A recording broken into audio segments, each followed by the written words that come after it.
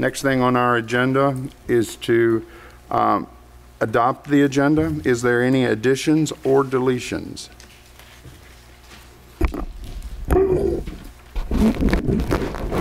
Mr. Chairman, Yes, sir. I move that we adopt the agenda with the additions as presented. Shall I read them? Add a report from Dr. Chris Gallagher with Warren County Public Schools, and reorder. Number 2, reorder the agenda to place all reports before the public comment period, including Warren County Public Schools, the Virginia Department of Transportation, the Department of Social Services, and the Virginia Cooperative Extension Office. And number 3, reorder the agenda to place the unfinished business item before the public comment period. And number 4, remove item K6 from the agenda. And number 5, add an item to the consent agenda as K13 for the authorization to advertise for a public hearing and ordinance to add and ordain section 30-6 of the Warren County Code to add a one-time bonus for compensation board funded sheriff and sheriff's deputy and for year 2020 and 21. And number 6, amend the motion for item O to an additional $500,000 for a total maximum appropriation of $1 million. Is there a motion to adopt the agenda as presented? Oh, excuse me. As amended? So moved. Is there a second?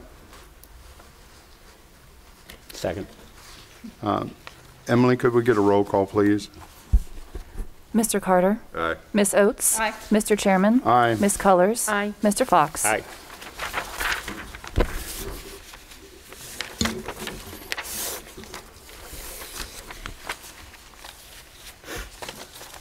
Is Mr. Behringer here yet? Yes, sir. He's in the... Oh, excuse me, Dr. Ballinger, my apologies. Could we get your presentation, please? Thank you.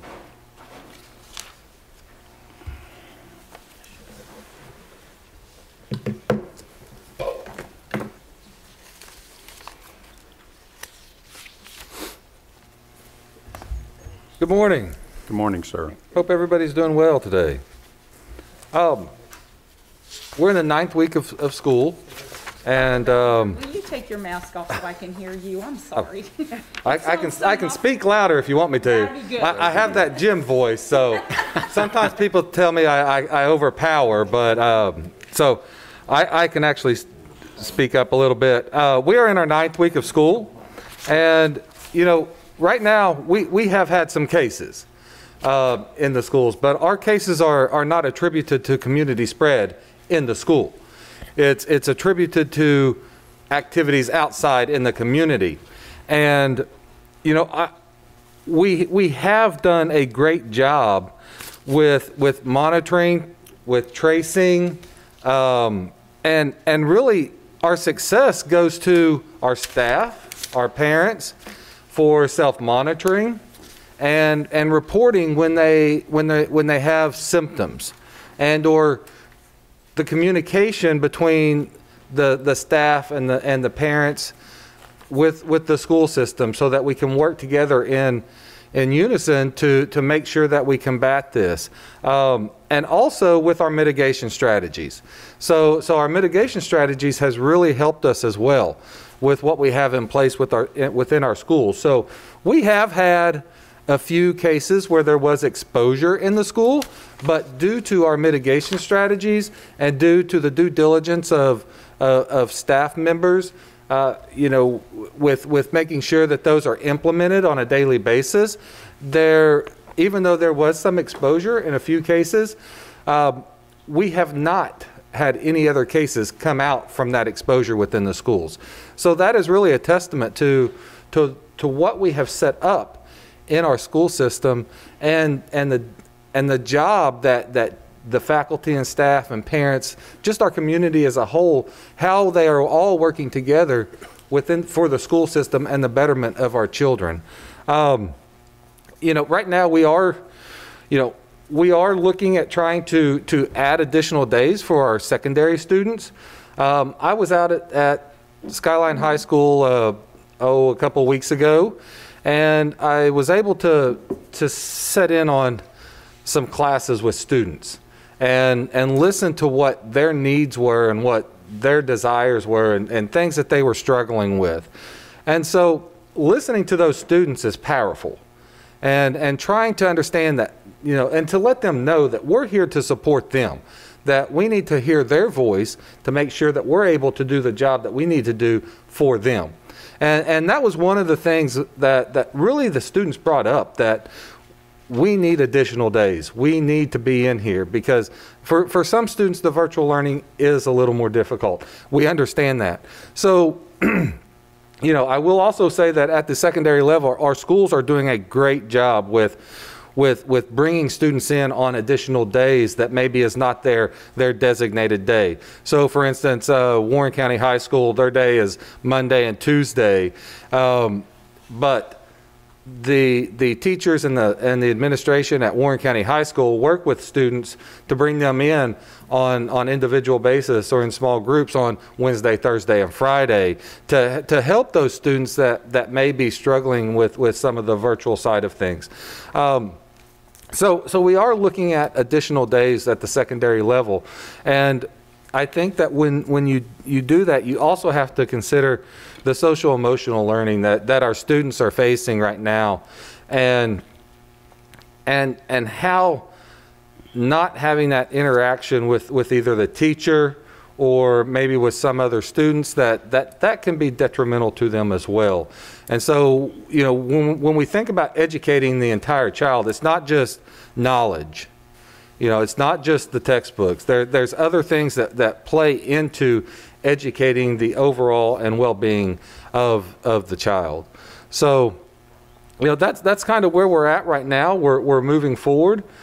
Things are, we had a reboot at the high school a couple of weeks ago. We identified some things that we were struggling with virtually, and took a step back to understand what we needed to address. We are going to next week have a reboot at the pre-K kindergarten level, because their devices came in, with your support. Their devices have been in, and we are now going to do a reboot to allow those students and teachers and families to take that week to go back through the new device within the new system, so that we can move forward. Because at some point in time, there may come a time that we need to close a school, or that we may need to close the entire system, and we need to prepare for that. So we're going to use the reboot next week with our pre-K kindergartners to help us transition when that occurs. So also we have some other devices coming in. We were surprised to receive additional funding from the Coronavirus Relief Act that we did not intend to get, and so we are putting that in place to help us with our mitigation strategies. We are going to have some thermal scanners that will be able to capture a large group of people as they're coming in, because right now we still see that VHSL. The plan is to continue starting in December. They are putting some things in place, and so we have to be able to get that. We have to be able to take those temperatures as large groups come in. It would slow things down if we're having to use our current hand scanners to get that done. So we're using funds for that. We're also increasing our virtual presence. So a lot of online textbook components, a lot of online resources for our students and our teachers. But right now things are moving in a positive direction. We continue to adapt on a daily basis, as everybody has found out that in this pandemic, you have to adapt. And our plan, when we started our plan, we thought we had a good idea. It was a good idea, but every good idea needs to be adjusted. Every plan has to go through adjustments, and we adjust on a daily basis. As we work through these cases, when we get a report from a parent or a staff member, we do our due diligence on a daily basis, and these things we don't fly through these within a few minutes of figuring out what we need to do. It takes time with getting with the contact tracers, getting in communication with Lord Fairfax Health Department and seeking their guidance. And so a lot of times as we move through this, you can see that some of these situations when we're working through, you know, is it an isolation? Is it a quarantine? Is it a contact? How long? Sometimes that can take up to 2 hours to work through those things. But, you know, we have a team that works on that on a daily basis, and we work through it as quick as we can, but making sure that we're doing our due diligence as we move through that. So things are going well right now. The main thing is we have not had any community spread in the schools, and that's the positive for us. So any other questions? Questions from anyone? Thank you, sir. Thank you.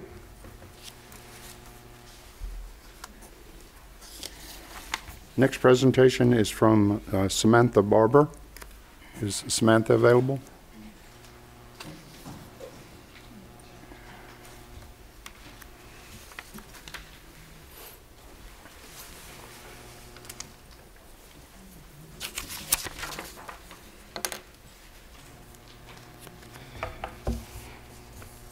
Good morning.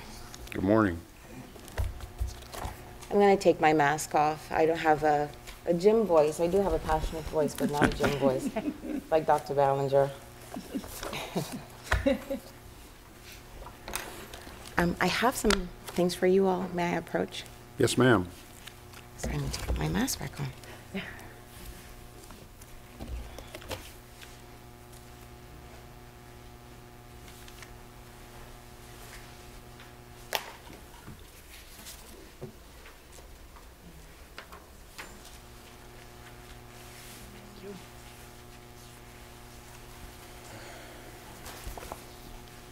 Thank you. Thank you. Thank you, Ms. Barber. Thank you.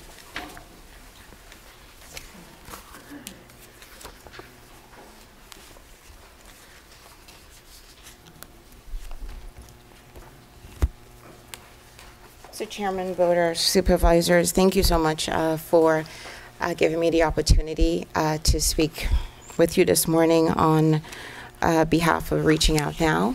My name is Samantha Barber, and I am president and founder of this organization. Reaching Out Now is an entity that started back in 2008 in Charles County, Maryland.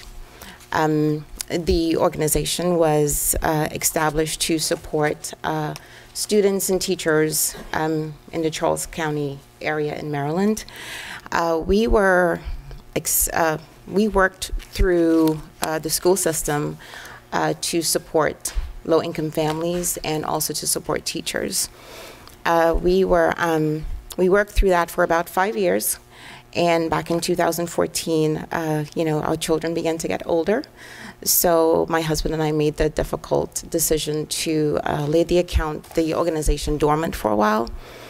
And back in 2008, when we started the organization, we believed that there was a need for support when it comes to low-income families. And through our programs, we established backpack programs, feeding programs, but then we began to transition to supporting young girls and young boys through a leadership and a mentorship program.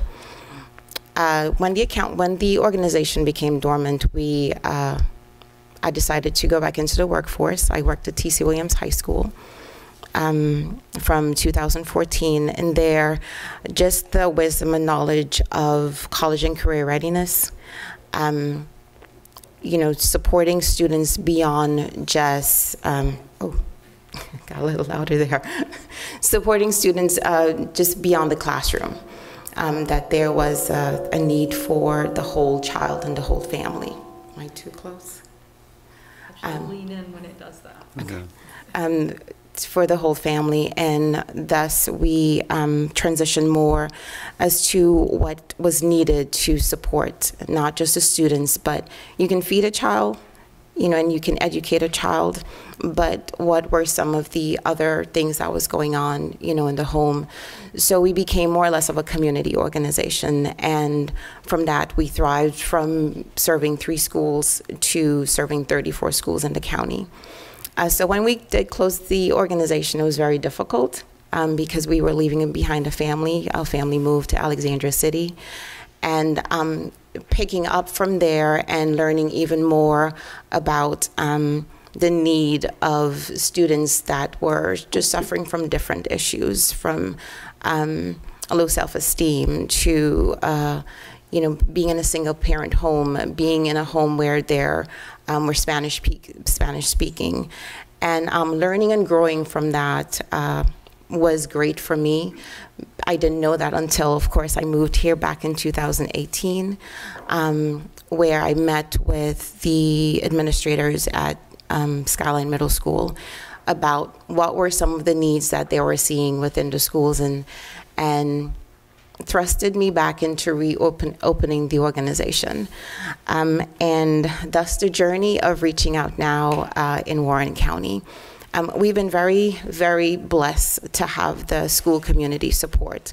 We wanted to start small, so we started in Skyline Middle School through our girls program, and that's called the Girl of Destiny Leadership Program. We started with 18 girls, and there was a criteria, and we worked from the NOSCA framework of college and career readiness, academic literacy, character development, and community leadership. And from that framework, we built a curriculum throughout this for the school year, where we implemented workshops for our students. And COVID, of course, happened, so we were only able to have 16 workshops from September of last year to February of this year. And we also incorporated workshops right before COVID happened. We had created a partnership with James Madison University, where we were going to take the girls to tour and visit and just understand how it feels to be on a college campus. And we also had plans was to take them to Lord Fairfax Community College, and also to look at technical opportunities, because we understand we need to be inclusive, because not all children go to college. We do have some that want to go into cosmetology or automotive or being a steam fitter. So in looking at that, we begin to tailor the direction of what each student wanted to do as they aspire to go on to high school. And not just staying with them in the middle school, but our plans was to continue with them through post-secondary. We currently have 9 girls who are in 9th grade right now, and we've already met with Dr. Smith even before COVID as to how we can transition the program, continuing at Skyline Middle School, but transitioning the program to Skyline High School. Said COVID happened, and we had to look at, okay, how can we continue to be a support to our school community, and how can we continue to be a support to our girls? We started with Drive By with Love. And what that was, we weren't able to go into the school system, of course, because school was closed. So what we did, we partnered again with businesses in the community, Crazy Willie. We had a fun ice cream day with the girls. Down Home Comfort Bakery, the girls had sweet treats. Lito's Pizza, we had a pizza party for them. So one Thursday out of every month, we connected with them. And we had a surprise day as well, where we packed their bags with little trinkets, and we dispersed, and we showed up at their homes with these little bags and balloons and things, just to let them feel like, you know what, we care and we love them. But again, we realized that there was more. They needed more than just sweet treats. They needed more than just a party. Because, of course, we had students who were home, not just our girls, but we had other students that was home that needed support in other ways, and talking to wisdom, principles of what is it, what more can we do? Because we can't go into the schools, so how can we help to supplement and be an additional source of support to our families in our public school? And we know that the schools were feeding the students. We had different bus routes that was going to different areas, you know, to deliver breakfast and lunch and things like that. And so I spoke with Shane Goodwin, and a couple of our community partners, Front Royal Women Resource Center, the Elks, Rotary Club of Warren County, and Warren Coalition, as to, okay, what are some of the things that is going on? Because we didn't want to reinvent. We wanted to be an additional support, not trying to do something that the other systems were doing. And New Hope Bible Church, Virginia Hills Church, some of our local churches, it's like, what were they doing? First Baptist Church, you know, they were feeding the homeless. And again, listening to wisdom and having conversations, we came up with a program that was called Giving to Give Back. And our businesses were hurting. Our community, some in our communities, in our school communities, needed that additional support. So in partnering with the principals, speaking with Jane Baker from Blue Ridge Technical Center and Devin Smith, we came up with an idea of delivering meals 3 times a week. We started out with 25 families. We started April 1st, and by the end of June, we were delivering meals to 65 families, 16 routes, over 700 meals a week, to 65 families in our community. We thought that we were just going to be doing that for a month, and instead it lasted for 3 months. Our community rallied around reaching out now, because the secret joke, which is not going to be a secret anymore, is when I spoke with Shane and Michelle Smelter from the Department of Social Services, I was like, guys, you know, I really want to do this, but all we have is $600. You know, so we need to really rally around together, rally the community, not a campaign, but how can we come together through a really difficult time in our community? And the support has been amazing through our partners, through the principals, the relationship of growing and building as an organization, as a community organization, came out of actually COVID-19. And back in July, after we were done, we sent out surveys to all the 65 families. And just in asking them, how was it? We didn't want to give them a handout. We didn't want it to seem like, you know, we're just doing this for you. We care, and we want to know how you are. How are you doing? How was it to support and be there for you? Because not just sending you a meal, but we send cards every Monday to each of the family that we served. And the police department also chipped in. Captain Crystal Klein and Chief McGillis, they came out and they too delivered to our families. Crystal and her family purchased essentials to all 65 families, where we were able to send shampoos and conditioners and things like that every month for the 3 months that we were supporting our families. And thus, what you're seeing in front of you, where it says, you know, writing the vision and having the faith to move forward. After Giving to Give Back was over, and the support that we received and the notes that we received, we realized that there was a different need within everything that we're doing. So are we going to continue on the refocus, or are we going to revert back to where we was and what we were doing in the past, which of course is leadership, and it's important. So that's what you're seeing in front of you is the new Reaching Out Now. A year ago, almost a year ago, when I spoke before the school board, it was leadership. It was the direction of supporting our young girls. But now our focus is leadership, empowerment, and service. And under each of those avenues, you will see our service program, you'll see our leadership program, and you'll see our empowerment program. Our empowerment program started at Skyline Middle School. We had the very first career day. Dr. Daly was there, who represented the government, and we had 23 different presenters from 16 different clusters in our community, and we had 600 students who participated in Career Day, which was your passport to success.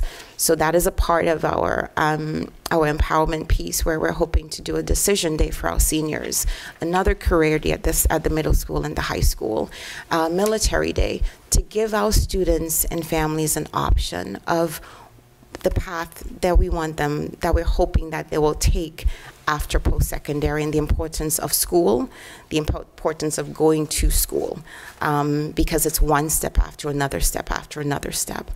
And of course, our leadership piece is our girls program, the Girl of Destiny Leadership Program.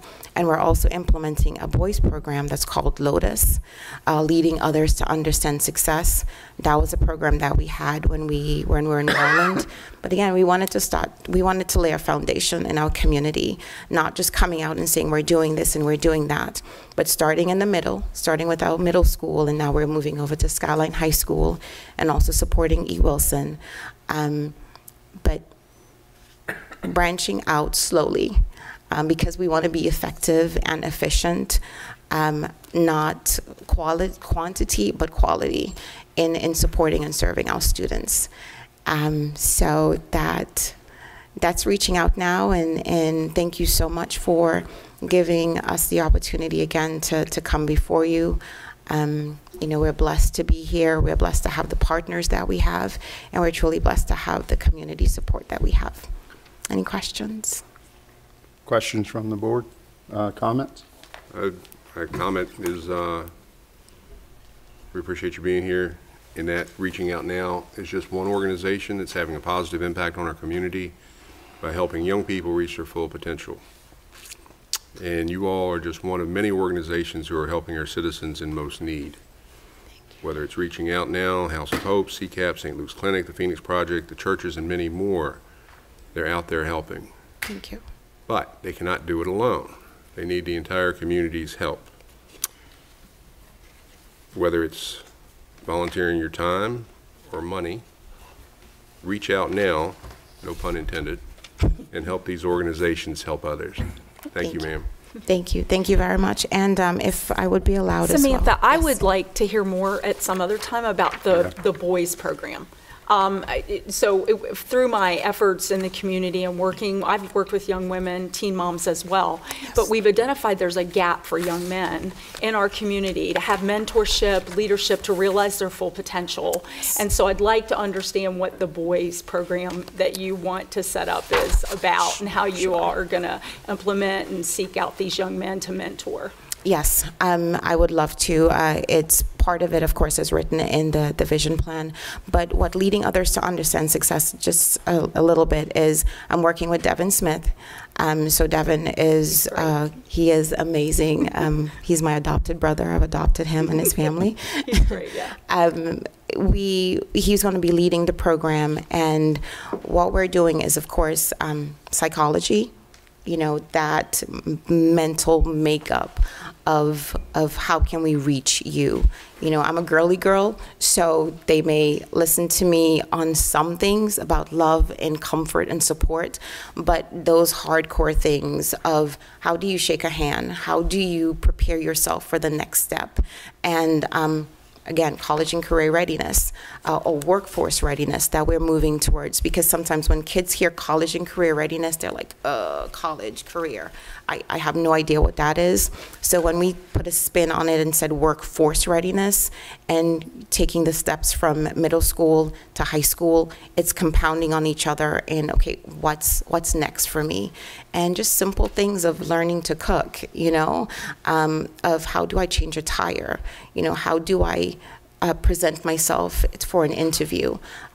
So we're really, really excited when it was presented to us to start a boys program.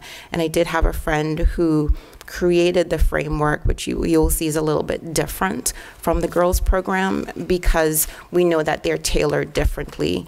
And wanting to have something from Shane's program that he started at E. Wilson, the big program, to have a transition, not just leaving them in the in the elementary school to say, okay, big is done. You're now in the middle school and there's nothing for you. So it's working with Shane as the boys move up, and also we've already spoken with Bobby Johnston, and he's excited about it. So that in a nutshell, but yes, definitely would love to chat with you more about it. Just as far as community, if I will be allowed as well, we are having a Light in the Darkness community prayer vigil this Sunday. At 5, I do have some flyers that I'd love to give you all, but would love to see you all come out to support. Pastor Bobby Stepp is going to be our speaker at the event, and we also have Christy Goodwin, Shane's wife, and Pastor Ingrid, who will be doing the lighting, and other pastors that we've invited, and of course community leaders and partners. So would love to see you out there as well. And I have some flyers. Do you have a fair amount of those where you could leave them on the table back there for people to get out? Yes, sir. I understand your passion and I appreciate it. I hope you continue to look into the other organizations so you're not duplicating efforts, so you're actually helping each other help each other. Very true. Partnership is very important to reaching out now. Yes. And working with Warren Coalition, which are also in the public school, Krista Shiflett, and working with Front Royal Women Resource Center, who gave us the grant to support our young girls. In what we did with Giving to Give Back, not duplicating, but reaching out and working together to support and meeting the needs of our students. Yeah, I understand your passion. We could go on and on all day. Yes, very true. I'm not trying to take anything away from you at all. I really enjoy the passion. Thank you. Appreciate it. Is your contact information in here? I do have business cards that Okay, I'd appreciate one of those, because I too would like to have more conversation, but it could take all day too, so we won't do that. Thank you. Thank you, Ms. Colors. Thank you for what you're doing. Thank you for your time. Thank you very much.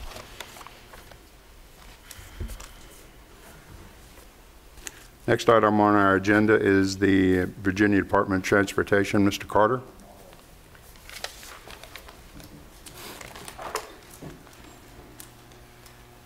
Morning, Mr. Chairman, board members. Good morning. Before I give my report, I think the board requested to meet our new superintendent. And I have him with me today, so I'm going to ask him to stand up along with my maintenance operations manager, Dean Schillingberg. Pull your mask down there, Dean. I don't think you'll get anything so they can see. Yeah, we'd like to see who you are. And Charlie Monroe is our maintenance operations manager. Dean, of course, is responsible for the Front Royal area headquarters. We have 6 area headquarters in our residency, and Charlie's responsible for all 6 of them. So the board has been very kind with their accolades and the amount of work that we're getting done, and these are really the gentlemen that are responsible for that work. So I hope that any issues that you have, that you haven't been bashful in the past, and I hope you'll not be bashful in the future, to let us know, and we'll certainly try to address those that we can. Our maintenance for this past month and the upcoming month, we've completed 95% of our fall mowing on the primaries. That's our fence-to-fence and brush cutting, and we'll complete the remainder this month. And we begin mowing our slopes. We have a robotic slope mower that can go out and do the steep slopes that we can't put our normal tractors and things on. And a man controls it from a remote control on the ground. So you'll probably see that out on the side of the road. It's interesting to watch as long as you can get safely off the road. We swept all the bridges on our primaries and our high-volume secondaries. We performed skin patching on Panhandle Road at the Low Water Bridge, and we started skin patching on Oregon Hollow Road, and we will continue on Oregon Hollow Road this month. Our state forces completed the rural rustic section in the middle of Cawthorn Mill Road, and they will be also working this month to extend the northbound right turn lane on Route 340 at Poorhouse Road. We will be repairing the slope failure on 340 at the Hillbilly Salvage Yard this month, and they have been conducting their usual grading operations and stone applications on our non-hard surface roads. That's a year-round process, so we'll be continuing that this month. Not on your report, but a brief update. We had been very fortunate in our residency and indeed the Stanton District over the summer to avoid COVID exposures. Okay, that is not the case now. We have experienced some. We're taking every protocol that's recommended and some additional to try and keep our people safe. Some things that you might see out there, we try to keep one person in a vehicle. So ordinarily where we might take 3 or 4 folks out in one vehicle, now we're taking 3 or 4 vehicles out to try and limit that exposure. So you might see additional vehicles on the job site and you wonder why. That's the reason.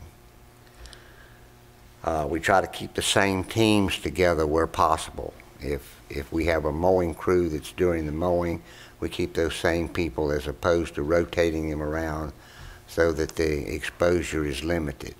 Most of our exposure cases have come from outside the department, where someone on off hours has come in contact with someone who's tested positive. In the Edinburgh residency, we've only had 2 positive cases. They were mild, and they've since returned to work. But we have several cases where a family member or boyfriend, girlfriend, whatever, has tested positive, and that forces a 14-day quarantine for our folks. So we're doing all we can to curtail it, but it is with us, and it looks like it's going to be with us for a while. Under projects, we have completed all the rural rustics that we had scheduled for this year. They're done now. 2021 is coming up. I will be meeting with the board the latter part of this year or the first of next year in the work session. We're going to be less aggressive with rural rustics next year for a couple of reasons. Budget constraints, and we overspent some areas this year, so we're going to have to pull back some of those funds to cover those expenditures. But when we sit down in a work session, I'll go over each of those, and the board will still be able to input what their priorities are with what we have to work with. We made some temporary pavement repairs. The southbound left turn lane on the eastbound I-66 on 522 and 340 under the bridge.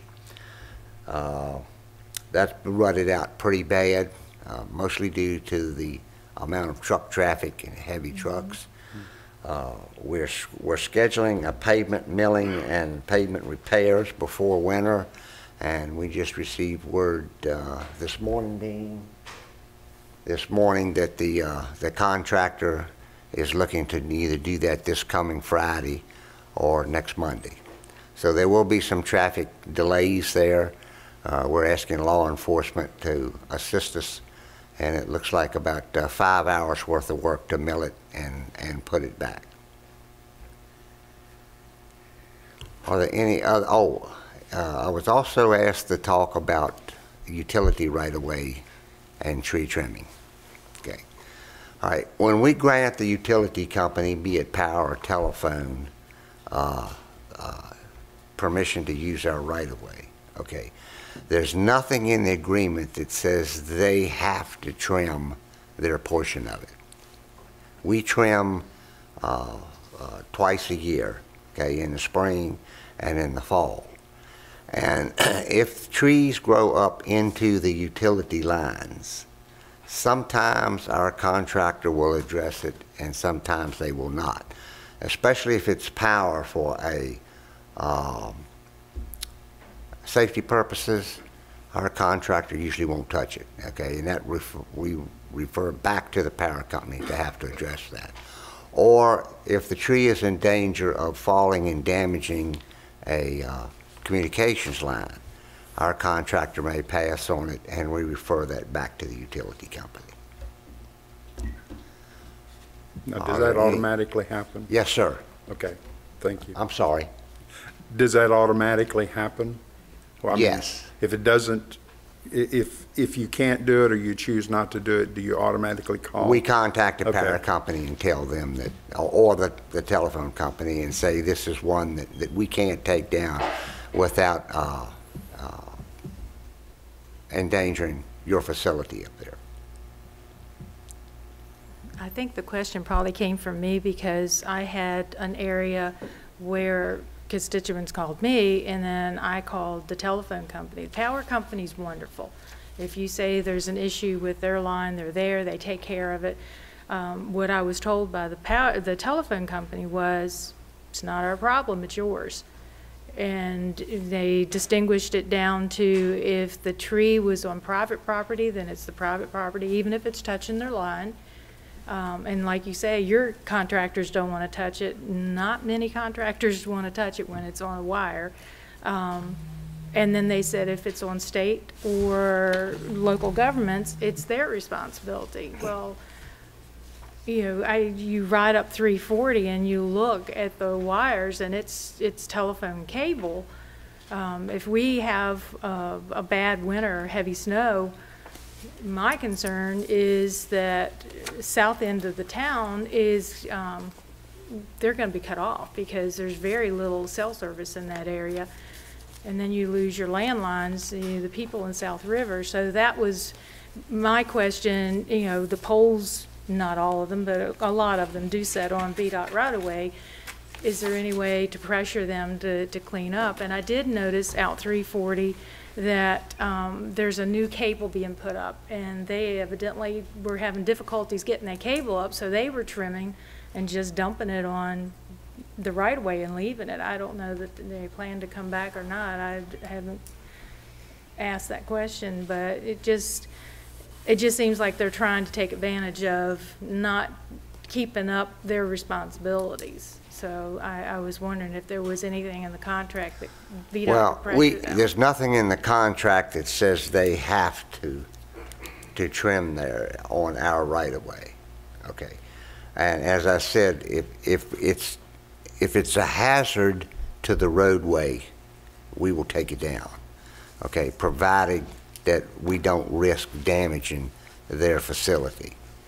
You know, I will be happy to write a letter to the communications company and express the concerns that are out there, but legally, there's nothing in our contract or in our permit that we can force them to do that with. Okay. Any other questions or concerns? I just want to thank you. The bridge, Dean, the bridge on 340 looks great. This last rain, there was no water ponding, so you got that taken, and I appreciate that. Thank you. The mowing and all those guys did a wonderful job. So As I said, these fellows get all the credit. I get to hear it, but they're the ones that make it happen. Yeah, wonderful job. I'm getting a lot of compliments, so thank you. Thank you, Mr. Carter. Sure, thank you. The next report is from the Department of Social Services. John Martz. Good morning, John.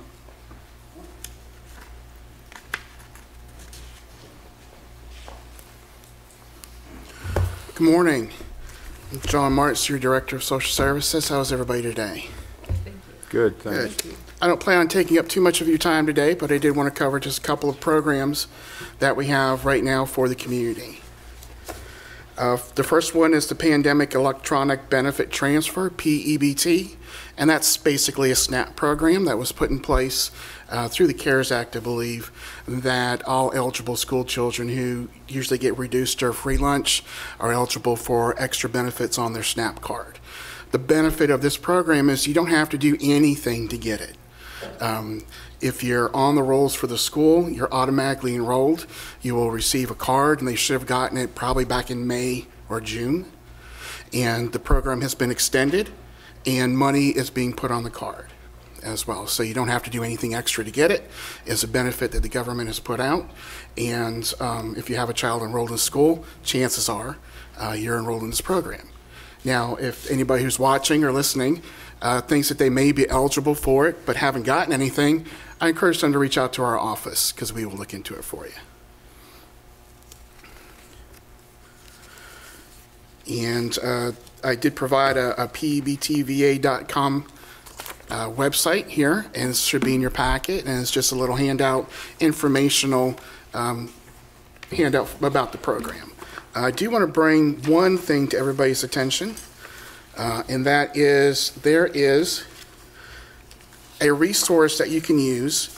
You can text the word food to 877-877, and it doesn't matter where you are in the Commonwealth of Virginia, you'll get a list of food resources that are in your area that you may be eligible for. It's also in Spanish.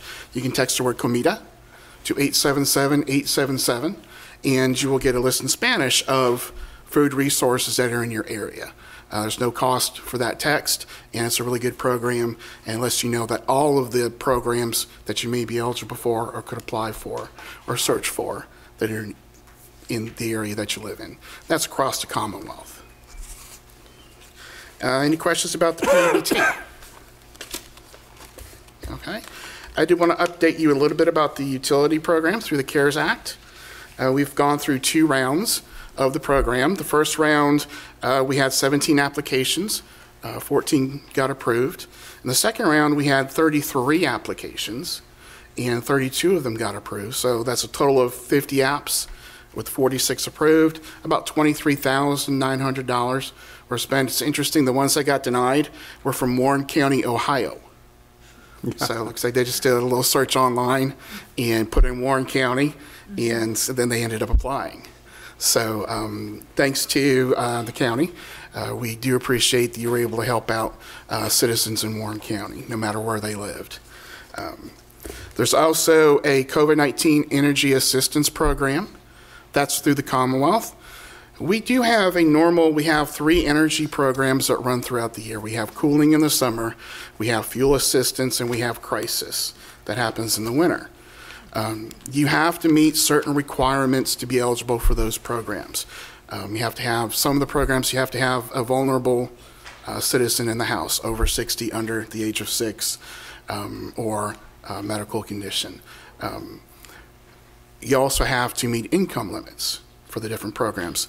The COVID-19 Energy Assistance Program is designed for those who don't normally qualify for the energy programs. Let's say your income is over the income limit. For our regular programs, you can apply for this one and you may be eligible for some energy assistance, and that's also through the CARES Act, through the Commonwealth. So we do encourage anyone who needs some help with their utilities, apply. You've got nothing to lose by applying. You can call our office, you can come by our office, you can apply online, www.commonhelp.gov, and those applications are free. If you need some help filling out your application, please come by the office. I'd be happy to sit down with anybody. Our entire staff would be happy to sit down with anybody and help them fill out the application for any service that we offer. I always tell everybody, you don't know if you're going to be eligible until you apply. We can't tell you if you're going to be eligible until you apply. So please apply. Please make us do our job. We will happily do it, and we'll make sure that anybody who's eligible for a program can get some assistance with it. Our regular energy assistance program is running right now, our crisis assistance. This is a program specifically for equipment-related assistance and security deposits. Let's say you have a heating emergency, such as you don't have a heating source in your home, you have an imminent utility cutoff, inoperable or unsafe equipment, you must be a resident of the locality for which you're applying. You have to have the responsibility of heating the home. And there are monthly gross income limits for this program. This program runs from November 1st through March 15th. It's a quick 2-page application. And once again, we'd be more than happy to help anybody complete that application and fill it out. One of the things that we're stressing in our office right now is, and I brought this with me, it's a feeling that social services is not anybody's favorite place to go unless you work there. Mm-hmm. Other than that, you don't wake up in the morning going, oh, I get to go to social service today, I'm so excited. You know, it takes a lot for people to come through our doors, and nobody should ever come through the door to the front window and be told, sorry, I can't help you. Next. That's not how we are. That's not how we operate. That's not who we are. And so our belief is that you're going to get something if you come through the door. You're going to get an application. You're going to get a referral to another program in the area. If I don't have a program that can help you, we want to refer you to maybe if there is a program out there. At the very least, you're going to get somebody who's going to sit there and listen, because sometimes that's all you need. You need somebody to listen to you and to maybe guide you in a direction to go. Maybe you don't know what you need. Maybe you just need some help. Come in and talk to us, and we'd be happy to connect you with any service that we have or any community service that's out there. I wanted to keep my remarks brief because I have a special bonus for you today, but if you had any questions for me, I'd be happy to answer them. Just one, if you will. And this is available to whether you're renting or whether you own the property. Is that correct? Okay. Yes, sir. All right. I did want to introduce a couple of people to you. Before you go on, John, 877-877. Thanks for texting. Most school districts are providing meals to enrolled students, including virtual learners. Contact your school system. Reply with full address to get connected to meal sites in your area to open to kids 18 and under. Megan, our data rates may apply. Do you know SNAP provides $150 a month for food? Find out if you qualify, text SNAP at, etc. And all that's going to come up at 877-877. Thank you. Yep. So. All right, you may know that the thermal shelter has opened.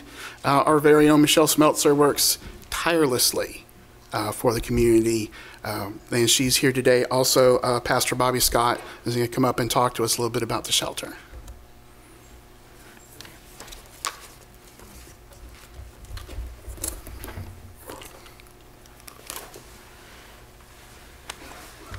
I have a football voice, but I'm going to take my mask off anyway.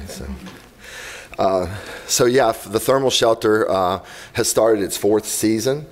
As many of you know, the first 3 years, we migrated from church to church. We had 12 churches that would host for a week. Oh, thank you. 12 churches that would host for a week. They would move it. We would move all of the cots and everything in. They would set up, and they would be there for that week. The church would furnish the meals, and we would give them breakfast and a packed lunch to go. And so we did that for the first 3 years. Last year, as you guys already know, at the end of our season, we were approached by the board to extend because of COVID, and we did. And the board so graciously gave us the 15th Street gym to house, because then and even now, a lot of the churches that we're hosting have older congregations and are really not excited about us coming in on a weekly basis. So we were really going to begin to struggle with hosting. Several churches were already doing multiple weeks, and so we were kind of at a crossroads, but then the board gave us, and we thank you so much, the cafeteria at the 15th Street location. And we're here this morning just to thank the board for the opportunity to move in there and to have that spot. But also I want to just, if I could, just read a couple of the names that were just instrumental in just helping get that facility. It was not in the best of conditions, but it looks supreme right now. And so we are excited about that. And so we want to list a couple names. Brandy Rozier, Donna Shackelford, Chuck Harper, Wes Kearns and Clark Moat, who just both did a tremendous job of just putting in a lot of time. Monica Schermerhorn, Daryl Freeman, and then of course all the Parks and Rec staff that has just been up there. They also allowed us to put Wi-Fi in the cafeteria. It was about 300 feet of wire we had to run, but we got that put in. And so with that, we have computers. Now they can do job searches, they can do benefits, they can do some things now that we were not able to do when we migrated from church to church. And so that's been a blessing. As we hosted last year, our numbers continued to grow, and we were probably 27 at the max. We were 27 at the max. Now that's 18 and older, men or women. So that's the facility that's the program we're running right now. We started out with 5, then this week, the Sunday, we started out with 5. Then we had 7. Last night we had 11. And so we'll continue to see that to grow as the word gets out and confidence of our guests have a real intricate network, and the word gets out that it is a safe place, that it is a good place to go. The food is great, and so all of that gets out there, and we'll continue to see those numbers climb. We are prepared to do the 25 beds. We could probably go up to 30 or maybe even a little more. So we have extra beds. With the facility the way it is, we can stretch everybody out. The beds are distanced. Cafeteria, we've got tables. They're able to distance there. We've got the cafeteria where we're able to serve instead of them just taking the food. And so it's just been a tremendous blessing, and we want to thank you guys for just making it possible. We appreciate the community just stepping in. It's just everybody's very comfortable. Installed a washer and dryer up there in the kitchen. We can do clothes. They can do their clothes. We can do the bed sheets and linens. It was costing us a tremendous amount of money and time and effort every week just to do the laundry. And so thank you again for just helping us out, helping us help our guests, and glad to field any questions that you may have. An additional note is, so all the churches have signed up. The ones that we're hosting have signed up to furnish the meals for the week. And so that's been, again, very much as Samantha Barber said, to see the community stepping in and being so involved and wanting to be part of the solution instead of part of the problem has been it's been heartwarming for us, but it's also been very encouraging. So we thank not only you all for the space, but also those churches and organizations that are stepping in, furnishing meals. So, questions? I can only say we're glad to do it if we can and we have the ability. Yeah. One question that I have, and then I'll get with you, Mr. Daly. Do you say that you can go up to 25, 30, maybe a couple more. If they go beyond that, and I know that that is something that we don't want to think about, homelessness is a real problem, but if you go beyond that, do you have a secondary place yet that may be able to help? Not as of right now, we don't. No, we could probably, I mean, it would be tight, but we could probably go to 40 in there. With moving out maybe at the tables that we're eating at, Sure. and the cause and moving things around. We could probably do 40, but we don't have a secondary location to go if we were. Are you anticipating, I mean, long-range thinking, that's all we're looking at right now? Yeah, right now we don't, I mean, we hope we're not. We hope not, I understand. But, yeah, right now we don't have, you know, it would be hard, none of the churches would be able to host Okay, that many people at once. all right. Yeah. Thank you, Michelle, I appreciate it. Yeah, you're welcome. Dr. Daly? you- Yes, sir, thank you. Just going to make the comment, the fire marshal's back there and the building official, David Beam, also figured out how we could do some things over there to make it work. And this is the code and we got to follow the law, but this is how we could do it. They did some of that. And the other thing I would say is when we talk about things like Ron and this program, we have to look at the coordination of them and how we can put them together with social services and United Way to have an umbrella to figure out how we do it so that we can serve everyone the best and not duplicate. Agreed, thank you. Thank y'all very much. Thank you again. We appreciate the help. If I could just add just something really quick.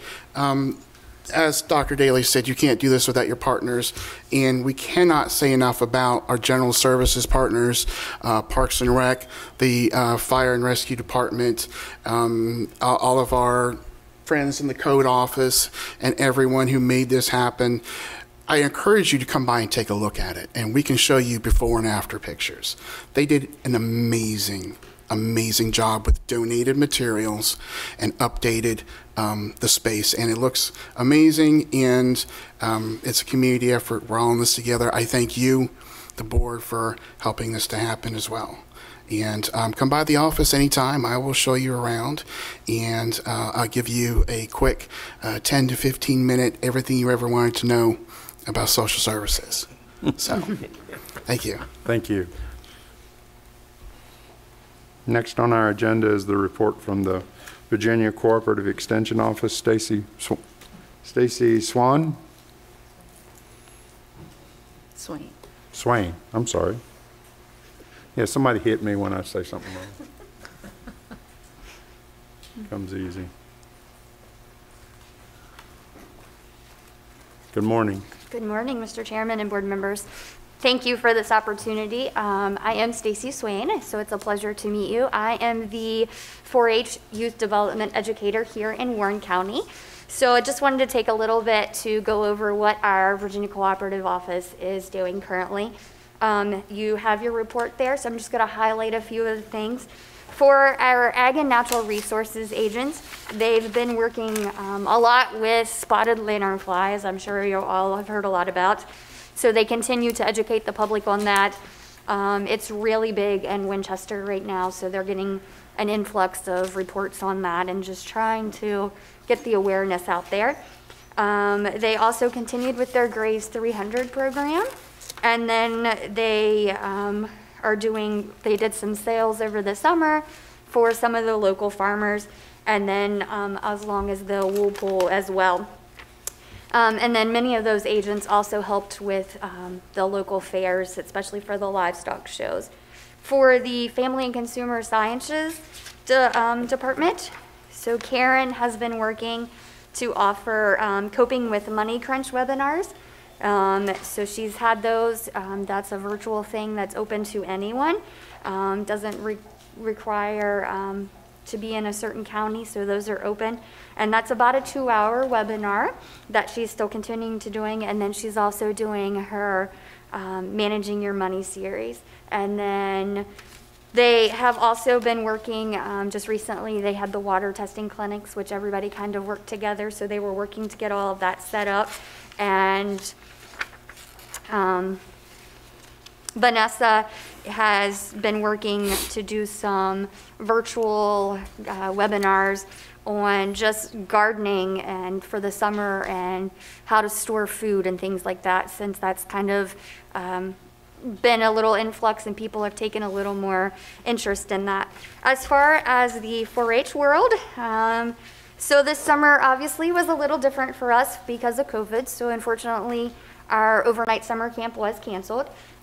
So we weren't able to get that going due to COVID. Hopefully things will change, fingers crossed, that we can have our camp in some form or fashion next summer. But thankfully we were able to host our 4-H livestock shows. They weren't the traditional shows. We weren't able to have them at the fair like normal, but we were able to host those at Virginia Livestock Market. It was still, I think it was very successful, given everything that we had to do and everything the kids had to do.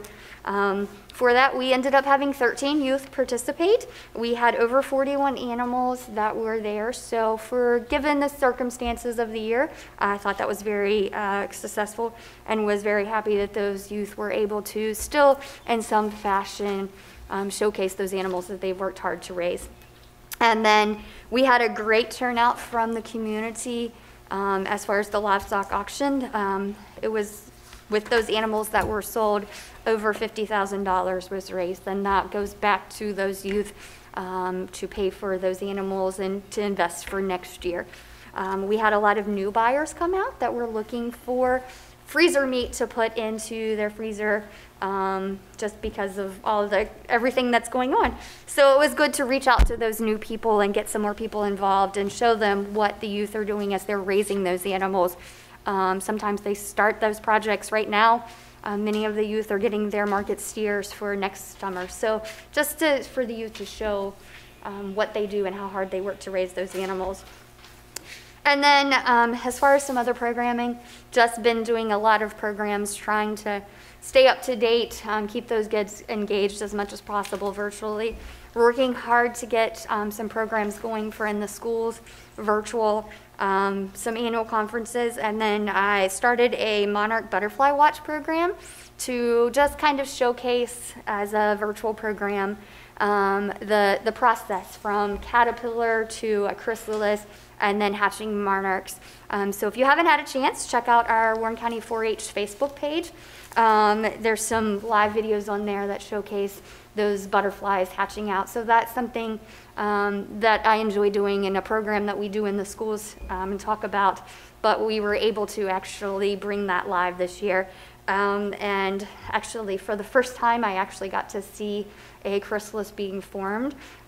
So that was kind of a unique thing for me and my family to see too, and just share that with the public of just bringing that life cycle together for everyone. Other than that, right now we're just kind of gearing up for closing out our 4-H year and our awards banquet, and then just getting ready to start up for a new year, and hope that we can move forward and engage those kids, whether it's virtual or in person, so that they have an opportunity of something else to do in the community. That is all I have. I'd be happy to answer any questions that you have at this time. I don't think so. Thank you very much. Okay, thank you.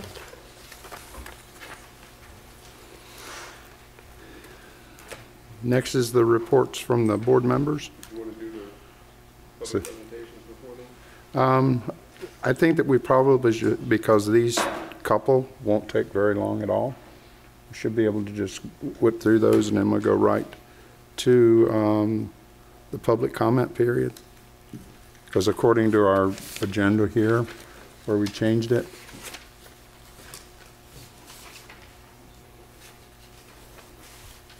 but we can go through our boards and approval and the unfinished business, and then we'll get into that hour. Okay. Thank you.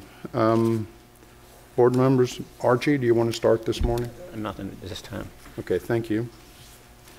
Mrs. Collars?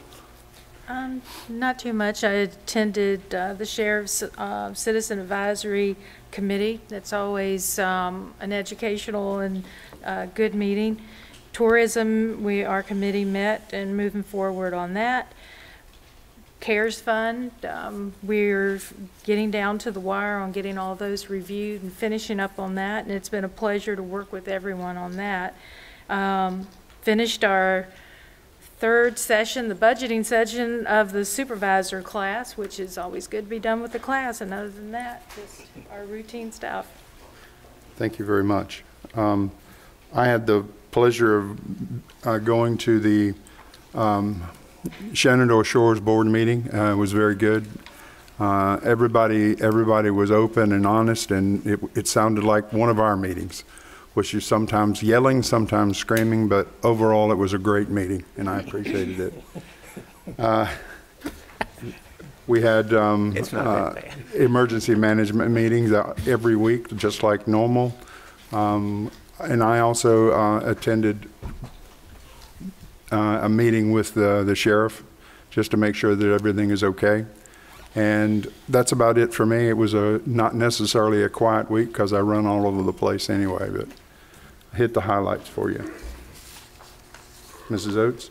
I would just like to inform the community that between Front Royal and Warren County, we've formed a drug prevention committee, drug awareness. We have multiple strategic priorities the committee has set for itself, which includes educating ourselves, increasing public awareness, prevention efforts in our public schools, and coordination of resources, and that committee is forming. It's a whole committee which will form subcommittees that will eventually put legs actions to the items that we're addressing in our strategic priorities to help our local community with the drug problems that we are all very aware of and touched by. I don't know anybody who hasn't been affected. So that's one of the areas that I'd like to highlight this morning. And I'd also like to congratulate the new town council members, Joe McFadden, Scott Lloyd, and Lori Cockrell, and Mayor-elect Chris Holloway, and just say we look forward to working with you cooperatively. Mr. Carter? Attended Linden Volunteer Fire Department. They had a 30th year anniversary celebration. I'd like to wish them all the best for the future.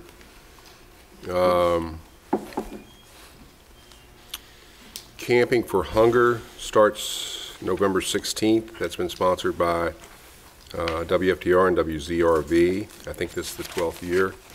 They're doing things a little bit differently this year. Normally they would park the bus down at the Royal Plaza and some of their staff would spend the night overnight. But because of COVID, they're leaving the bus parked at the station, which is located 1106 Elm Street.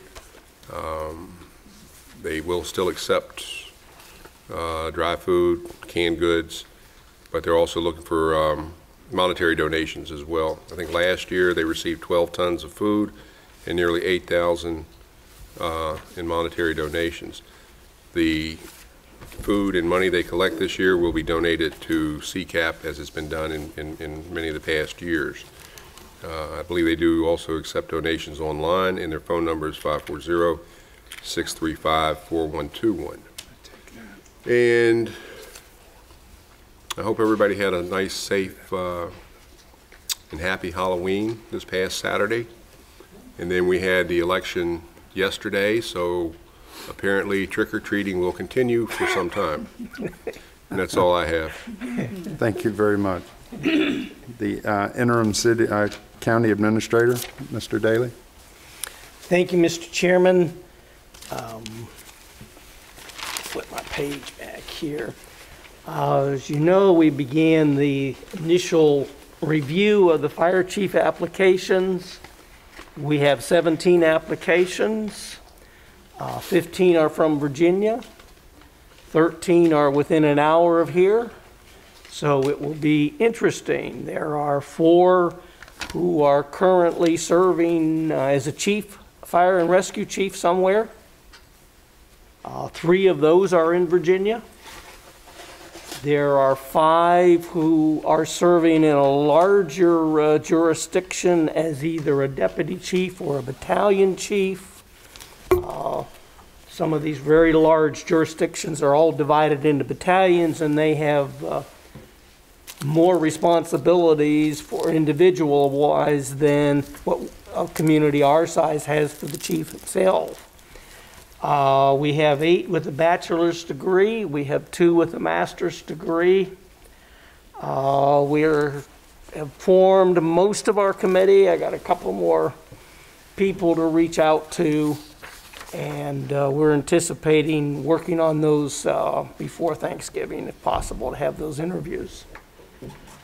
We have completed the interviews for the sanitary district manager, and we're doing some more work. We have rated the applicants and doing some more work on completing those. That should be done. That should be completed this week, hopefully, if not the first of next week.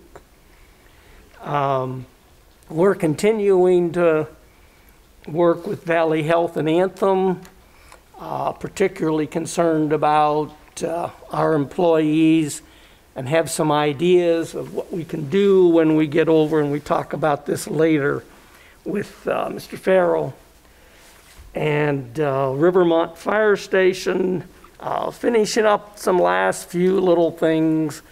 Not sure we're going to make the 14th, so we're looking at the 21st to have an opening in coordination with the airport. We feel safer going with the 21st. And besides, on the 14th, remind you, you will be occupied. We have the advance on the 13th and the 14th. And Mrs. Gromling, our facilitator, has your contact information, and probably she might come back to the chairman and Mrs. Oates, who have met with her, but she will be contacting the other three to talk about your priorities and what you would like to do and achieve at this. And that's all I have right now, sir. Thank you, Mr. Daly. Our interim county attorney. I have no report. Thank you, sir. Next item is the approval of the accounts. Could I get a motion? Public comment, sir. Say again? Public comment. Period before that. You skip public comments. We're going to do that first. Oh, we're going to do that? Okay. Then we can do the business. My apologies.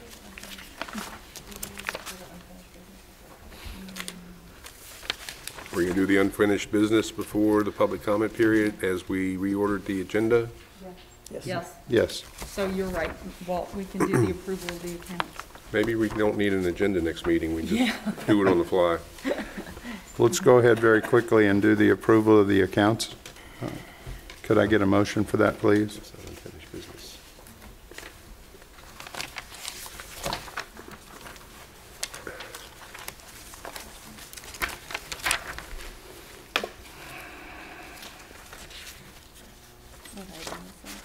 Just move to approve. I'll second it. Any discussion, concerns? Mrs. Shiraki, could we get a roll call, please? Mr. Fox? Aye. Ms. Cullors? Aye. Mr. Chairman? Aye. Ms. Oates? Aye. Mr. Carter? Yes. Last thing before the public presentation or the public comment period is the modification request for conditional use permit 2016-10-3, Gregory and Mary Hudson, to add conditional related or to indoor classes, seminars, and seasonal agricultural activities. Mr. Perry. Yes, thank you, Board, for having us here. We originally spoke on this matter on October 20th at the public hearing for this modification to an existing CUP. And since then, we were able to meet with the applicant last week on the 28th.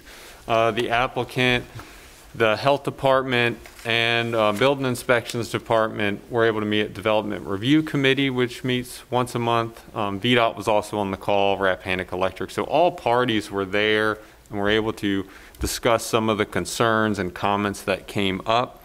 From that meeting, we have the updated conditions here. Ultimately, the indoor classes that they would like to have had in the home, there were just a lot of concerns and hurdles that they would have had to done to make it accessible and usable for that. So ultimately, they've pulled back on the indoor classes inside of the home, and they will be holding them as part of the seasonal activities outdoors, which was originally planned.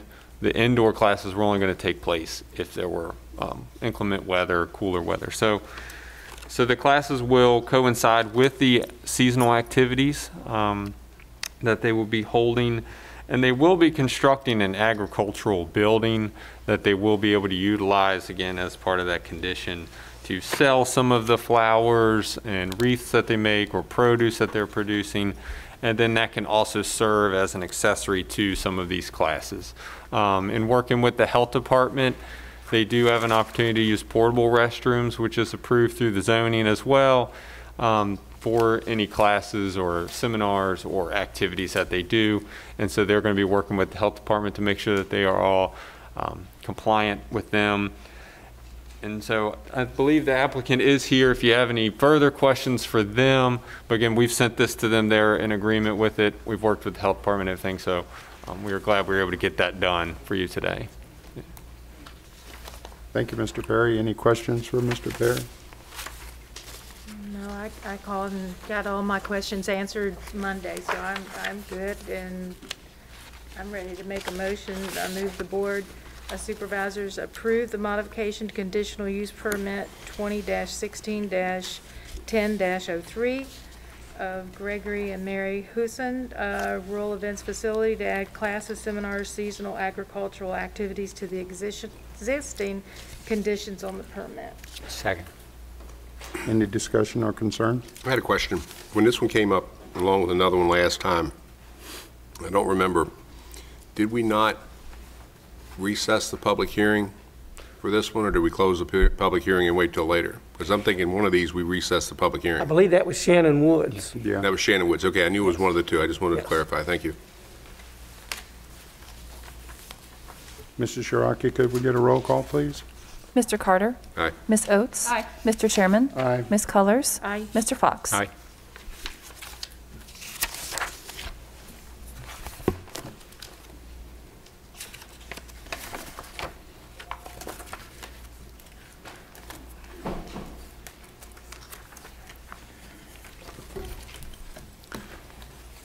Next on our agenda is the public comment period. That's a total of 60 minutes. We would like to give everybody at least 3 minutes. The public comment period is an opportunity for citizens to give input on any relevant issue, not the subject of a public hearing, and is not intended as a question and answer period. The public comment period shall be limited to 60 minutes with a maximum of 3 minutes for any one speaker. Speakers may only speak once, and speakers will be heard in the order in which they've signed up. Mrs. Shiraki, has anyone signed up? Yes, Mr. Chairman. Laura Lee Cascada?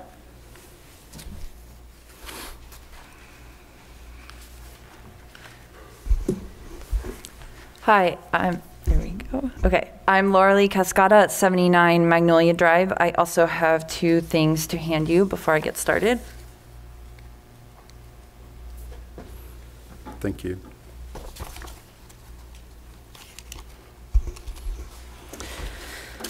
So first I handed a copy of Dr. James Gillespie, who is the Dean of Humanities at Lord Fairfax Community College. He published a letter to the editor in the Front Royal Examiner yesterday, and I've given you each a copy. He also emailed it to each of you.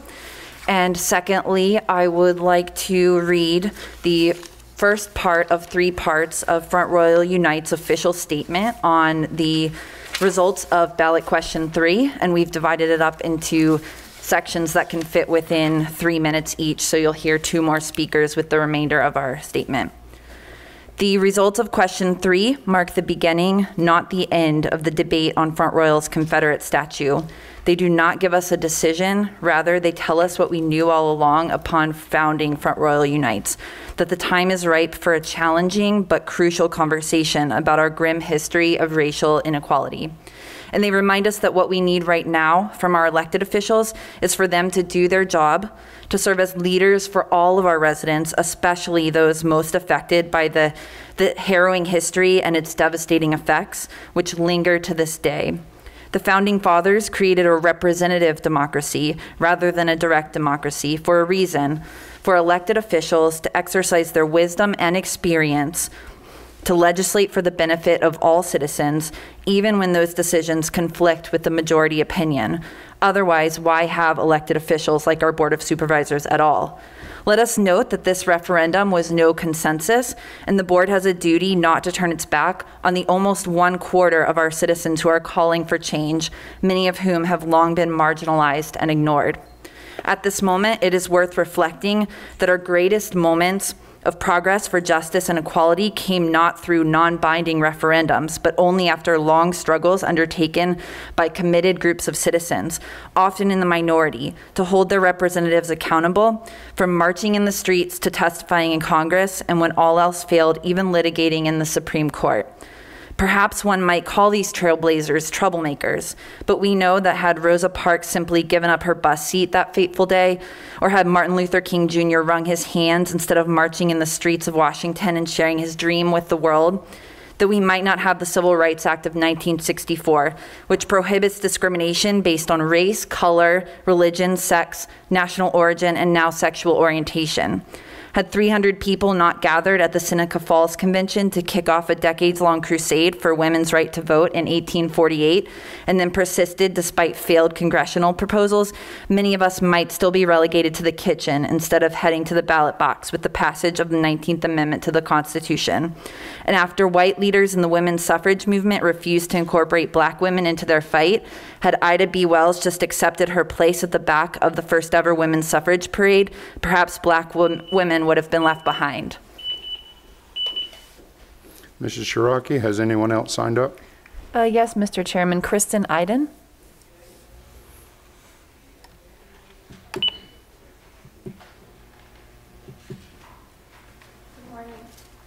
morning. Kristen Iden, 407 Washington Avenue. Kristen, if you would like, you can pull down your mask because it's a little hard to hear you. Thank you. You don't have that Jim voice. I don't. Thank you. Had these historical heroes acquiesced to simple majority vote, we'd have quietly given into the status quo: slavery, disenfranchisement, segregation, time and time again. Without such perseverance by the few to keep the government working for all, democracy of the people, by the people, and for the people will fail. We know from our own harrowing history that Warren County has left its black citizens behind before, being one of the last localities in the entire state to desegregate during massive resistance. When one searches online for massive resistance, Warren County appears at the top of the Wikipedia page, forever cementing our reputation for the world. Across the country, more than 100 Confederate statues have been taken down or moved since the 2015 Charleston church massacre. In another 50 years, does Warren County want to be remembered as a champion of civil rights, or yet again as the lone holdout that refused to recognize the damage inflicted by the institution of slavery after the Civil War? Proponents of the statue remaining in place have attempted to rewrite history to conform to their idyllic fantasies of the Confederacy. However, there is no denying the true history of the Confederate States, which waged their war against the United States for the express purpose of preserving slavery. This disturbing truth resounds in the words of Vice President of the Confederacy, Alexander Stephens, in his cornerstone speech, and I quote, "Our new government is formed upon exactly the opposite ideas. Its foundations are laid, its cornerstone rests upon the great truth that the Negro is not equal to the white man, that slavery, subordination to the superior race, is his natural and moral condition," end quote. Like hundreds of other Confederate monuments located on public property, such as town squares and courthouse lawns throughout the South, Warren County's statue was erected by the United Daughters of the Confederacy. Despite its assertions that it has stayed quietly in the background, the UDC has a long history of promulgating the dangerous lost cause ideology that downplays slavery as the primary cause of the Civil War, leaving more than 42% of Americans believing this false narrative. The UDC's disinformation campaign played a major role in thwarting even meager protections for Black Americans during Reconstruction. In the early 1900s, the UDC continued to assert white supremacy and terrorize Black people during the Jim Crow era. Thank you. Mrs. Shiraki, has anyone else signed up? Yes, Mr. Chairman. Jerry Myatico.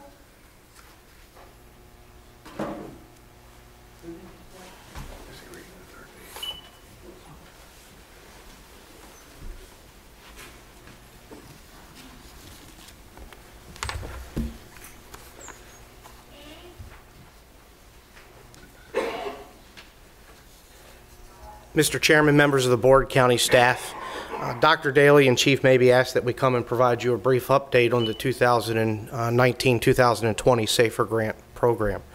On October 14th and 15th, the department conducted its standard hiring process with a total of 17 applicants completing that process. As a result, I'm pleased to introduce 6 new positions to the Department of Fire and Rescue Services, 3 of which were promoted from part-time to full-time, 3 of which were hired from outside of the organization. I'm honored to introduce firefighter EMT Nicholas Bailey, firefighter EMT Bernard Gotham, firefighter EMT Edward Hammock, firefighter EMT Advanced Matthew Hunt, firefighter EMT Nicholas Lone, and firefighter medic Lisa Wilbanks. These 6 individuals represent a combination of 82 years of experience in the fire and EMS field. Additionally, 5 new part-time employees have been selected and will begin work with the department over the next month. We look forward in completing our modified recruit school and begin integrating these 6 individuals into our full-time staffed positions upon the completion of the Rivermont Fire Station. As always, we appreciate the board's continued support towards the Department of Fire and Rescue Services, and I certainly want to single out Chief Mabee, Dr. Daly, and HR Manager Jody Spittler for their support in accelerating these hired positions. I know at least for Jody's position, you know, she's already busy, and she made sure that all of this paperwork got done in a timely fashion to meet our needs. So we certainly appreciate it, and we look forward to you seeing these folks out in the stations. Thank you. Welcome to all of you. Yes. Mr. Shiraki, has anyone else signed up? Yes, Mr. Chairman. Avery Harper.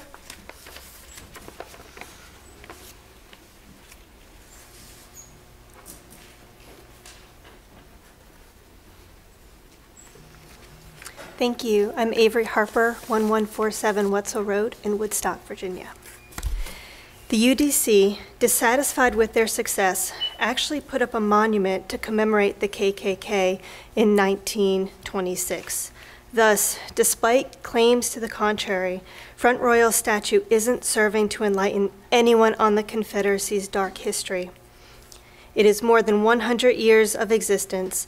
It has only further obfuscated the reality that the Civil War was fought for the South's quest to hold up the institution of slavery.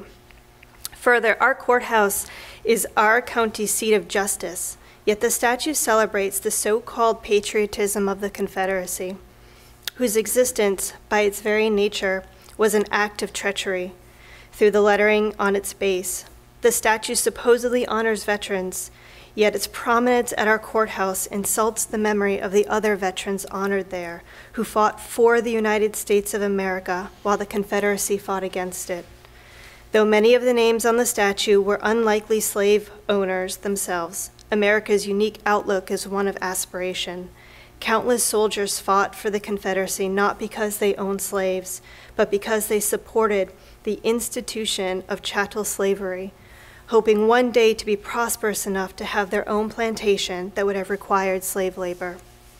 Importantly, advocates for the statue remaining in place have failed to demonstrate that they would face real harm from its relocation to a more suitable relocation, such as a museum or Confederate graveyard, where they could continue to visit it as often as they desire.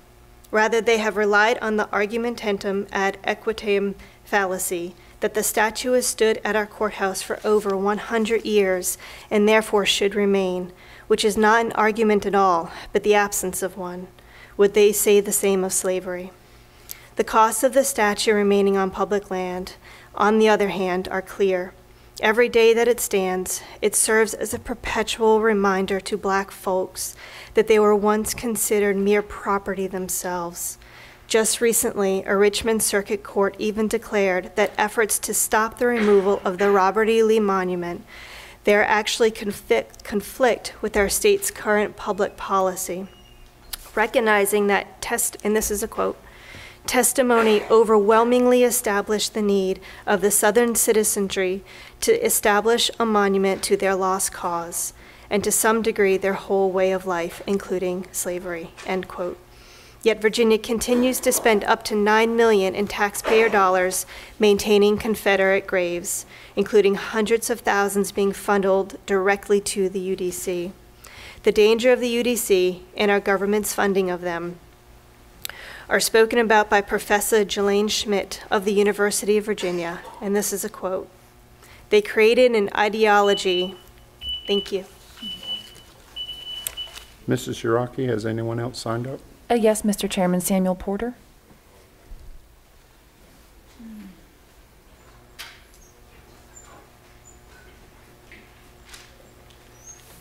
Hey there, good morning. I'm going to finish. My name is Samuel Porter. I'm from 216 Fletcher Street, good old Front Royal, Warren County, Virginia. I'm going to finish or try to read a little fast what they were reading, but I have my own statement. So you all have a copy of it, so you're able to review it on your own time. So we now turn to the present day Warren County to address the false notion that racism, like slavery, is a relic of our past. Take, for example, the case of former Warren County, Warren Page NAACP President Suetta Freeman, who even after surmounting being locked out of schooling by massive resistance at Warren County High in 1958, went on to graduate here and embark on a career in auditing, yet had to commute for decades to Northern Virginia because she was unable to secure fair and equal employment in Front Royal. How about her experience illustrates the racial inequality that this is an endemic nationally. On average, black people make up only 62% of white people's salary. Or this year when a truck drove past the home of a prominent member of our black community and it shouted, "White power." Or this summer when a mixed race child accidentally dropped a hand wipe at Applebee's and her mother found it returned to their car with the writing, "You asked me for this wipe," then left it saying, right where that little peckerhead half-breed dropped it on so everyone else could step on it. Though I'm sure your home is filthy and cluttered, we try to keep our town clean. This is the kind of things that we go on here. So I'm actually going to quit reading this because I don't have enough time to read that and what I have to say. So Warren County, Virginia, y'all won the Stuck Up in the Past award with this referendum and the results. And I personally wouldn't be too excited about that.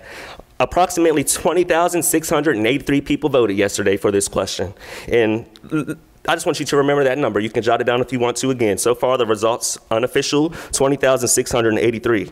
White people make up about 90.5% of the population here. Black people make up about 5%. So let's, with the numbers that you should have gotten a result of about 15,000 or 18,718 if it comes down to like a really race issue, which I think it is.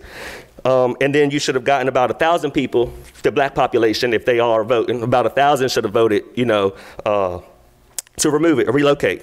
The final, if you break it down by percentages, about 15,000 folks said to remove it. 4,879 said to keep it. Now I know that all 4,879 aren't black people because we just don't have that many here. But I'm sure a majority of them voted to relocate it with among their allies. So it's really awesome to me. It shows that the black people here in our county wanted to be relocated, and that's what we've been doing this whole time. You wanted the results and you got it. So let's go a little bit further. I'm a black man. I'll let everybody in here know it. We expected Red Warren County to vote this way because it was turned into a Republican-Democrat thing, and it never had to be that way. One more thing. North River, South River, and Happy Creek, we know what make up those districts, majority of the black population. Bentonville and Browntown do not. Go look at the numbers, and let's make sure that when we vote and how we move forward, that we're just being sure on what we're voting for. The black people want it relocated, and the white people can't tell us what to do. Mrs. Shiraki, has anyone else signed up? Yes, Mr. Chairman, Tim Radigan.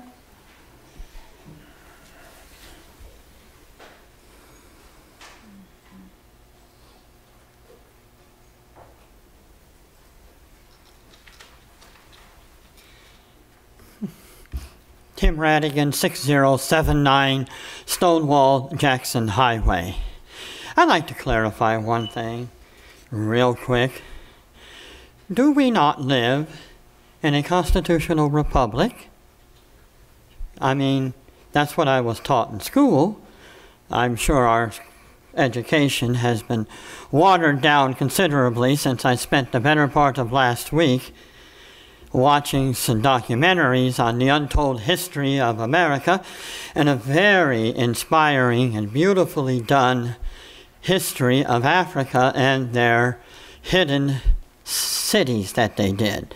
I mean, they had wonderful technology, they were expert builders, the list goes on and on and on. But I thought that we lived in a constitutional republic. I'd like to mention something else that is very seldom mentioned in this debate. That monument stands on a Civil War battlefield. That monument stands on the blood-soaked soil of both Southern and Union soldiers. In fact, the vast majority of this town stands on the Civil War battlefield. Street urban fighting from street to street. And a good portion of it happened right on the courthouse lawn. It's important for us to remember that. It is also important to remember that our republic has lasted for over 200 years. Our constitutional republic has stood for over 200 years. And it has worked well. The citizens have voted, and I would hope that the Board of Supervisors would honor the votes that was taken. A young lady handed me a napkin at the beginning of your term. And I have spoken about that napkin, and I have that napkin at home. We have a new board. Another thing I would like to mention very, very quickly is that we are a united people. Instead of battling about a monument, we should be encouraging our educational system to look over the curriculum. And instead of teaching a watered-down curriculum, they should teach us the entire truth. Because that's what we're looking at right now, okay? Our history may be dirty, it may be ugly, but it needs to stand so that we teach future generations. This is not what to do. We handle things through diplomacy. I thank you for your time. Mrs. Shiraki, has anyone else signed up? No one else has signed up, Mr. Chairman. Is there anyone in the audience that would like to speak? Pardon me, sir. There's something on the agenda for sheriffs being included. I just think that since there's no one else to speak, I don't need 3 minutes, but can I have 30 seconds just to talk about that? I don't have a problem with that. You're speaking. Any of the other supervisors have a problem with that? Only 30 seconds. I promise it won't be more than that. Thank you. Again, my name is Samuel Porter, 216 Fletcher Street, good old Front Royal, Virginia, Warren County. And I just want to say with Robert's rules, sorry. I agree that we need to focus on educating our children better and doing the right thing there. I think that some of our teachers also need a little bit of help maybe with their salaries, I'm not sure. Also with the sheriffs that we do have, I appreciate them and I'm very thankful that they support our county. My grandmother wakes up at 3:30 every morning to make it down to the city to go to work, and if she ever needed a problem that early in the morning, I would hope that our sheriffs, and I think they would, go and help her and assist her, so I'm thankful for them. I think that in the notes, I seen that they were trying to add 12 new officers or 1 intelligence and then 10 patrol. And I just really, really want you all to know that I support sheriffs, but I want to support the ones that we already have on the force. And I know that some of them are able to get things like food stamps and able to get things like habitat homes. Why don't we increase the salaries of the ones that we already have, and instead of maybe adding 10, add 3, and then support the others that we already do have, because it's hard to be them. They do have hard jobs. Let's just make sure when we move forward with these deputies, if we do have to add some, we pay attention. One of the parts of the premises premises to the argument was that our town or our population has increased 25%, but per the census, that's just incorrect. It's about 5 or maybe 7% between 2010 to 2019. So if we're basing that increase off of the premise that our population has grown, it would be false. And so we would need to go back to the drawing board to make sure we find some premises that would allow us to do that increase. Because right now, based off of the report in y'all's agenda that you can find online, or what was submitted to you all, 25% increase is just not the thing. And so that's in y'all's record, and I just hope that we maybe fix that before we act on it. Is there anyone else that would like to speak? Is there anyone in the audience who would like to speak? Final call. The public comment period is now closed.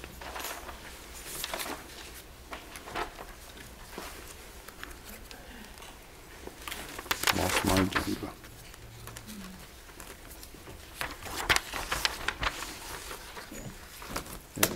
Consent, it's the consent agenda. Yeah.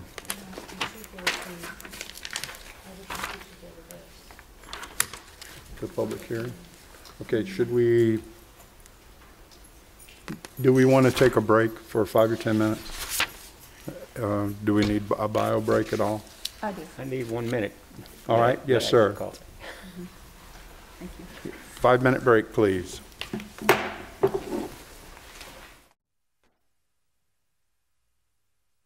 Meeting is back in session. Thanks everyone for the indulgence of a few minutes. Everybody needs a bio break every once in a while. Next item on our agenda is the consent. Are there any items to be pulled for further discussion?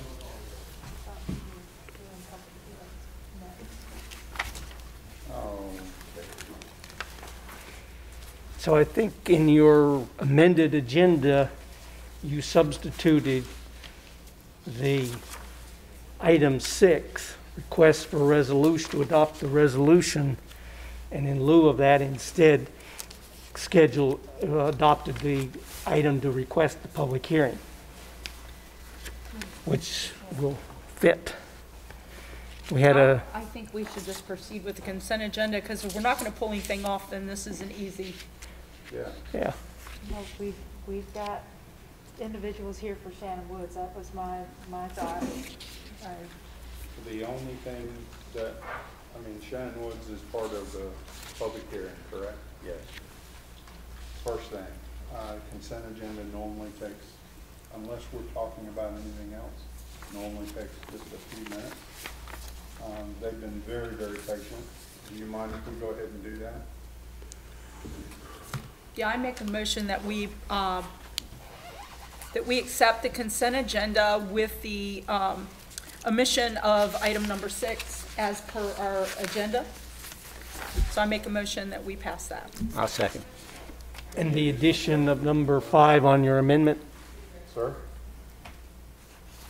Yeah, I think, Just to make it clear. one or the other. I think maybe just accept it as presented, because it is as presented now since Okay. it's been amended. So I'm sorry, as presented. Okay. Archie? Second. Any additional questions or concerns? Can we get a roll call, please, Mr. Rocky? Mr. Fox? Aye. Ms. Colors? I have a question. Are we pulling number 6? You said with the Yeah. omission? It's off. Okay. Aye. Mr. Chairman? Yes. Ms. Oates? Aye. Mr. Carter? Yes.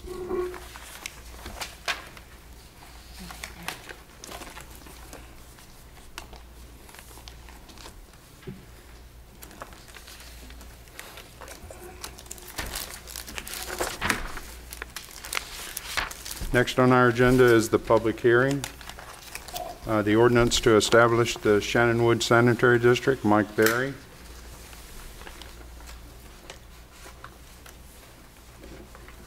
And I do have Mr. Berry on the phone in case the board has any questions, but there are representatives from Shannon Woods in the audience as well if they have any questions about that too. Okay, thank you. Would the owners like to come forward and talk to us?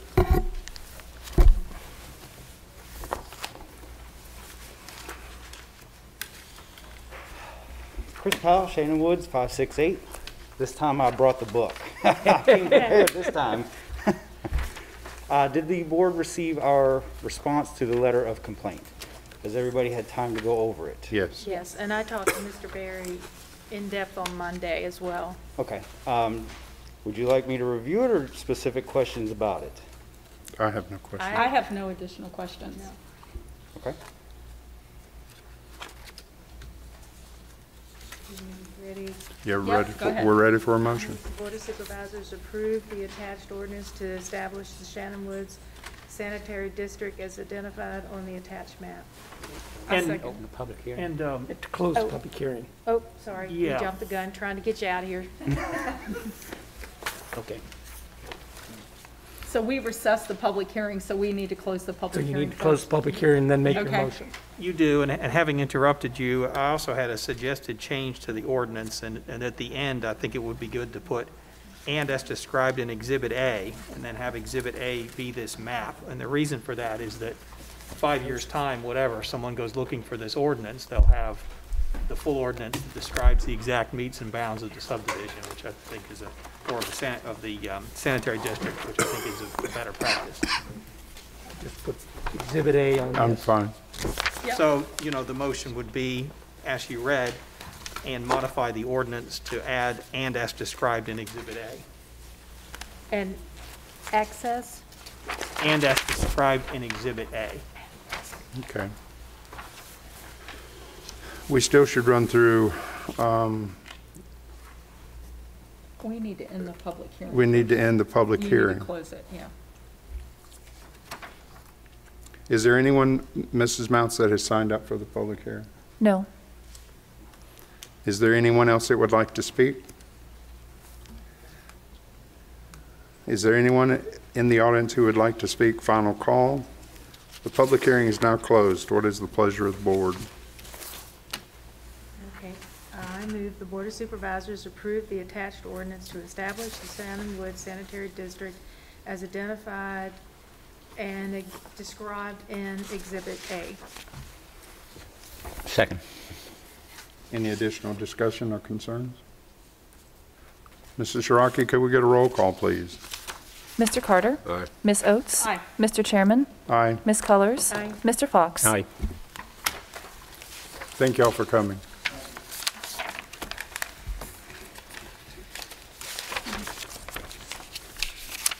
The next item on our agenda is the request for the memorandum of agreement with Chester Gap Volunteer Fire Department. Mr. Daly? Thank you, Mr. Chairman. We've been talking with Chester Gap Volunteer Fire Company and Rappahannock County about the fact that as a result of COVID, they lost some of their volunteers who were unable to remain on duty. So they have been providing a paid person, and that person has been paid in a reimbursement by Rappahannock County for the first quarter of April through July, or June 30th. And therefore, it was proposed that we begin funding this jointly. And currently, the proposal from Rappahannock was that we would each fund this at $5,000 per month. And so we're requesting your approval of this agreement, which provides $60,000. And part of this cost will come from the CARES Act, and part of it will not because of the December deadline, is the reason. And the remaining will come from the residual over here, which we'll show after a bit when Lieutenant Farrell comes in. But we're requesting your approval on this. We've talked about expanding this, and we will talk. Rappahannock at that time did not indicated they did not want to expand it first. They wanted to try this, and so we're proposing that we do the one person for the $5,000 at this time, and we may come back when they're ready to talk about expanding it. And they will be following our protocol procedures when they're in Warren County, and that may require, as we look at it, that may require that we come back and talk about a second position. So we're prepared to talk about that as it comes. Thank you, Mr. Daly. Do we have a motion on this? You're gonna open it up for, It's not a public hearing. oh, this isn't the public. No. So I have so you're suggesting, I can see on here, the proposed funding is 10,000 per month, but that was going to be for 2 people? Or That is is this for one divided person? between the 2 jurisdictions. It's one Okay. position. Okay, so we're just approving one person? We're approving $5,000 per month. Okay. That will be I just wanted to make reimbursed sure to that the was company. clear, because that, it says 10,000 per month. 10,000 total cost. Yeah. Okay. On the MOA, it talks about 45,000 Mhm. from October to June 21. Because it's 45,000 from October to June 30th. Right. And then it's 15,000 for the July through Okay. October, September 30th period. Okay. And the only other question I have too, so the total between the 2 jurisdictions is 120,000 for one man? Yes, sir. For a 24-hour/7 position. 24-hour/7 position, okay. Right, so it's they're using, Okay.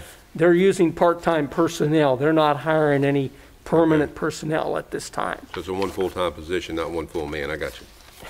Right, what they're doing, I've been working with them on this, and what they've been doing is they lost almost their entire crew. Right now, Chief Brown is the main volunteer with other volunteers as they can, but they have no EMS crew. They've got people still able, and we've got a member here, he can correct me if I'm wrong, that are still able to fight fire, but when you get to the emergency medical part is where the problem is. He's lost almost his entire staff. So what he's been doing is supplementing with part-time people, which he has been currently paying out of their fundraising and that kind of thing out of their own pocketbook virtually. So we got together on the thought if Rappahannock would pay, and I gave you a list of numbers to show the amount of calls. Dr. Daly and I met with their administrator and their supervisor as well, and they run, what is it, like 57% of their calls are run in Warren County. And for the month of October, you can see they had a total of Rappahannock calls were 16, Warren County calls were 33, and they also run into Fauquier, and they had 2 there. So they're running the majority of their calls with us, and they felt like that, you know, we should help supplement them. And I think we all agreed on that. I also included to you 2 letters from the representatives of Point of Woods and Lakefront Royal. And the current way that they are doing it, they're using part-time people so they don't have to pay benefits, and which helps stretch their budget. But one person can't run a call. So if they don't have a volunteer person, and right now, I think Chief Brown practically lives at the fire department to help run. He can drive, but one person can't run a call by themselves. So the protocol that once we start supplementing them, the Warren County Fire and Rescue is that they what they call staff, and they call in each day and say we're staffed, and then our dispatch system knows that they have enough people there that they go out as a first responder, and I don't want to mistake that. And if there's only one person there, they're not going to be able to fulfill Warren County's protocols on a 2-person to run these calls. So, and he wants to make sure that they do that, but at the same time, you know, he can't guarantee, maybe he has a doctor's appointment or a family emergency or even health where he's not capable of being there because he gets COVID quarantined. One person is, you know, basically we're paying them to sit there and not be able to run a call. Whereas if we were to pick up the obligation of what they're supplying to Warren County and say, we'll give during this COVID, then this is what people need to understand. We're not saying this is going to be a forevermore. This is to get us through this COVID period until everybody can get back and feel comfortable running these calls and the volunteer force is back. They haven't quit the system. They're just not able to run the calls because they don't want to take the chance of bringing COVID back to their families. So if we were able to supplement them a 24-hour person instead of a 12-hour, it would give them that 2-person crew to be able to fulfill their commitment of staffing. So, you know, that's the part in here where we're basically saying, yes, we agree to the 5,000, but we may need to come back and look at the fact that we need to supplement a little more to give them what they need to meet these protocols. Is this money coming from CARES Act? Part of it, and Okay. we'll go through that on your chart in Okay, a little bit. I was thinking that that's what It's we no, decided. it's no new money out of your general fund. Okay, As it, out of your current budget fund. okay. And the fact is, these numbers are going to go up because right now they're not considered staff, so they're not, they're being punched out. Obviously, they ran 33 calls, and 13 of which were EMS calls. But the fact is, once they are considered staff, those numbers are going to go up because where they may not get punched out for every call that's in their call district now because they're assumed not staffed, once they say they're staffed, those calls are going to pick up. Yep. Well, I will move that the Warren County Board Wait, of... I've got one more question. Oh, okay. Do we have that person ready to go? Yeah, please. Persons, sir. It's Yeah, Persons. multiple All individual, one. now. Okay, but I mean, do we have people that I are? think they have a group of 10 is what they have now. I know they have a group of 10. I understand that. But So we're just funding the talking money about, for the position. yeah, do not we the have person. Yes, ma'am. Right. I'm Kevin Williams with Chester Gap Fire Department. Chief Brown couldn't be here this morning. We have a EMS inspection, and as Ms. Colors talks, he's one of our ones that are staffing during the day, and everything while our volunteers are working. We currently have this in place right now. What we're asking is, it's not for a person, it's for the position, basically. And one thing I wanted to point out real quick, as far as the 33 calls for Warren County, it was 13 fire and 20 EMS is what we had, and that's not staffed. So when this MOU goes in place, we will be staffed, so like Ms. Culler said, that number would go up. So not being staffed, as far as calling in staff with Warren County, because we haven't been able to do that, because Rappahannock, might as well say, has been putting the money for it. Yeah. We're getting a lot of They have. ridicule, if you want to say it, on that side of the mountain, as far as, oh, you always in Warren County, you always in Warren County, we're paying for you to go into Warren County. So that's really how this came about, as far as working with Ms. Cullors and coming to the board saying, hey, what can we do together? Because 60, sometimes 75% of our time is being spent on this side of the mountain. And our first due is larger on this side of the mountain than what we have in Rappahannock County. Our first due is including the 4-H center, the Customs Center, and all that from the Rappahannock County to Warren County line. In Rappahannock County, we go maybe 3 miles down the road and off to the left and right through there. So like I was saying, it was out of those 33 calls, 20 of them were EMS and 13 were fire. Right now with that one person, and trying to do a schedule with the volunteers we still have, so Chief Brown is not doing everything because a lot of people are working. A lot of our volunteers that were EMTs are still restricted from work, that are career, or still being restricted to where we cannot run EMS calls. So as Ms. Cullors was talking, as far as like the 24-hour person, with the majority of our calls being spent in Warren County, what we were trying to decide as far as to make both sides of the county equal, as far as where we're coming to the table and we're talking about paying half now. With the 12-hour person, we would look at it as Rappahannock would be paying for the 12-hour person and Warren would be paying for the 24-hour person. It means 60 to 75% of our calls are over here. We currently have a pool of 10 to 12 people that are signed up to work part-time. They all have their certifications. Some are just EMTs. probably 90% of them are firefighter EMTs, so they can cross staff if we need to during the daytime. But their main goal is on the ambulance, providing EMS care and everything. I think if we actually, if MOU goes in place and we staff, you're really going to see these numbers go up if we're used in the staffing policy like we should be. I have one final question. Yes, sir. I understand that you've got the people to do the work, and you're doing it now.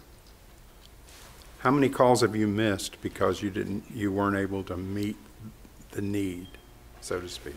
So right now, as Ms. Culler stated, Chief Brown is pulling a lot of the load as far as the driver during the daytime for this person. Right now, we've been responding to, with this in place, we have not missed any calls without having a volunteer there to drive for them. Since this went in place in end of March, 1st of April, I believe, it's been a 100% response rate. Before that, we were still averaging 95 to 100% response rate, but then all of a sudden we lost those EMTs, and Chief Brown, being the leader he is, he basically said, I've got to do something. Our choice up there, if we didn't enact something, was either we were going to have to turn in our EMS license to the state, or we try to put a program like this in place. And he took it, he ran with it, made it work, and we reached out to Rappahannock, because we're Rappahannock County, and that's where we were getting a lot of kickback, because we were spending more time on this side of the mountain as far as the percentage of calls and everything. So that's how all of it came about as far as approaching Warren County as well. Thank you. You answered my question. Yes, sir. Any additional questions from the board? Do we have a motion? I will move the Warren County Board of Supervisors approve the proposed agreement with Chester Gap Volunteer Fire Department. Second? Second. Any additional questions or concerns? Mrs. Shiraki, could we get a roll call, please? Mr. Fox? Aye. Ms. Cullors? Aye. Mr. Chairman? Aye. Ms. Oates? Aye. Mr. Carter? Aye.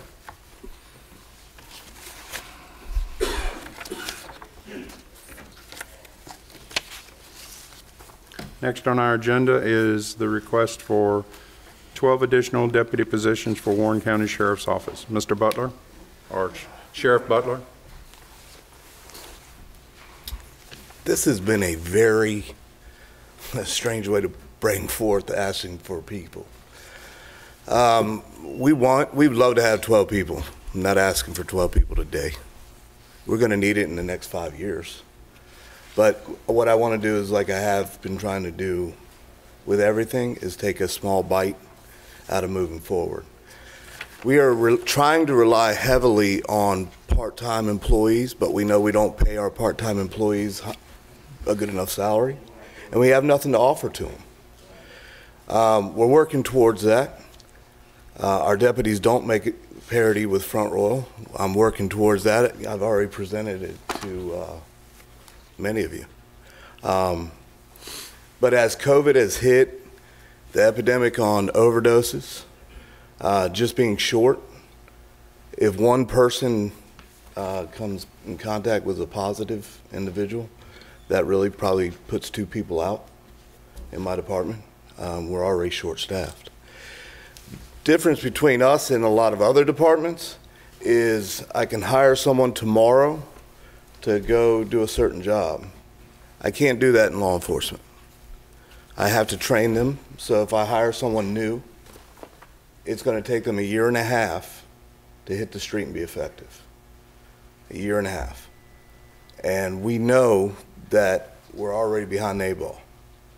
So as I looked at the budget all day yesterday, I've actually damn near completed 2021's budget.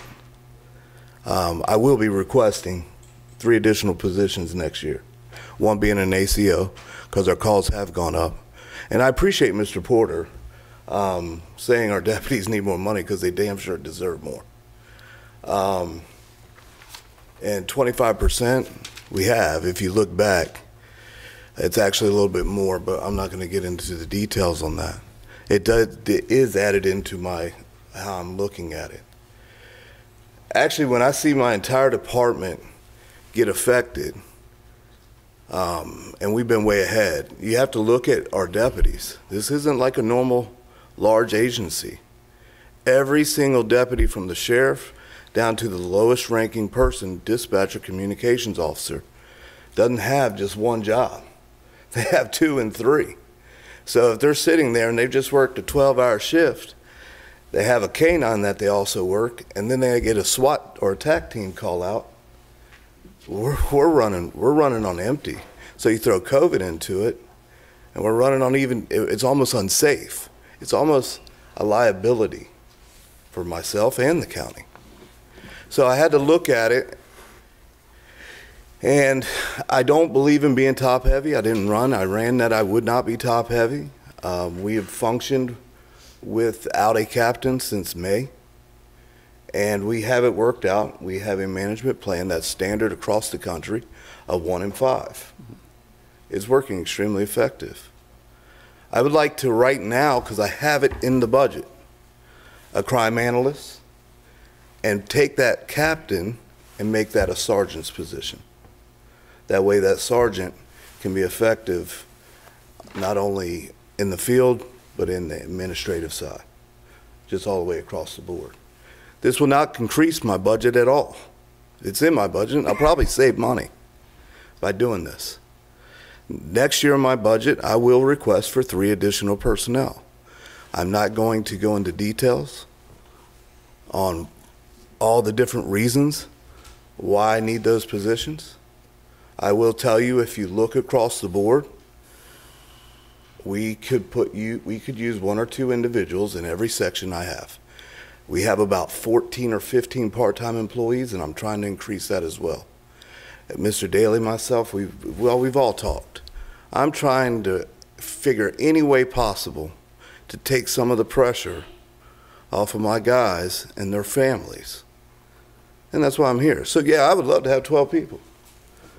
I also know it's not feasible, all right? Do I need 4? Yeah, I do. I need them bad. But let's be realistic. We can't get a lateral position in here with the money we pay.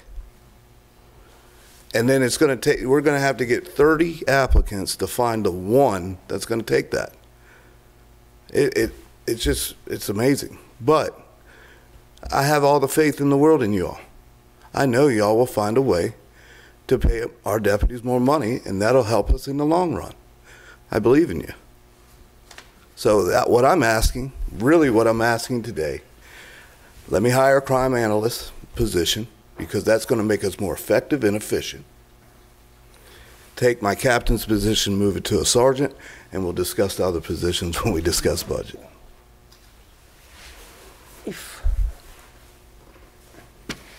Questions? Mr. Chairman, for the board's information, if he does this within his existing budget and he's not asking for additional funding, then he can do this himself. Right. I was going to ask, we don't need to approve So the board does not budget need to approve requirement. And I understand that. Yeah. But if you want to throw me some extra positions too, I'm all for that as well. No. But I think we need to review. I agree. Before. I'm hesitant because I don't understand where your gaps and weaknesses are. And I'd like to understand that. And, you know, we can sit down or we can do charts, or you can show us where you have limitations, and then we can see how they fill those gaps. And you can describe how to fill those gaps.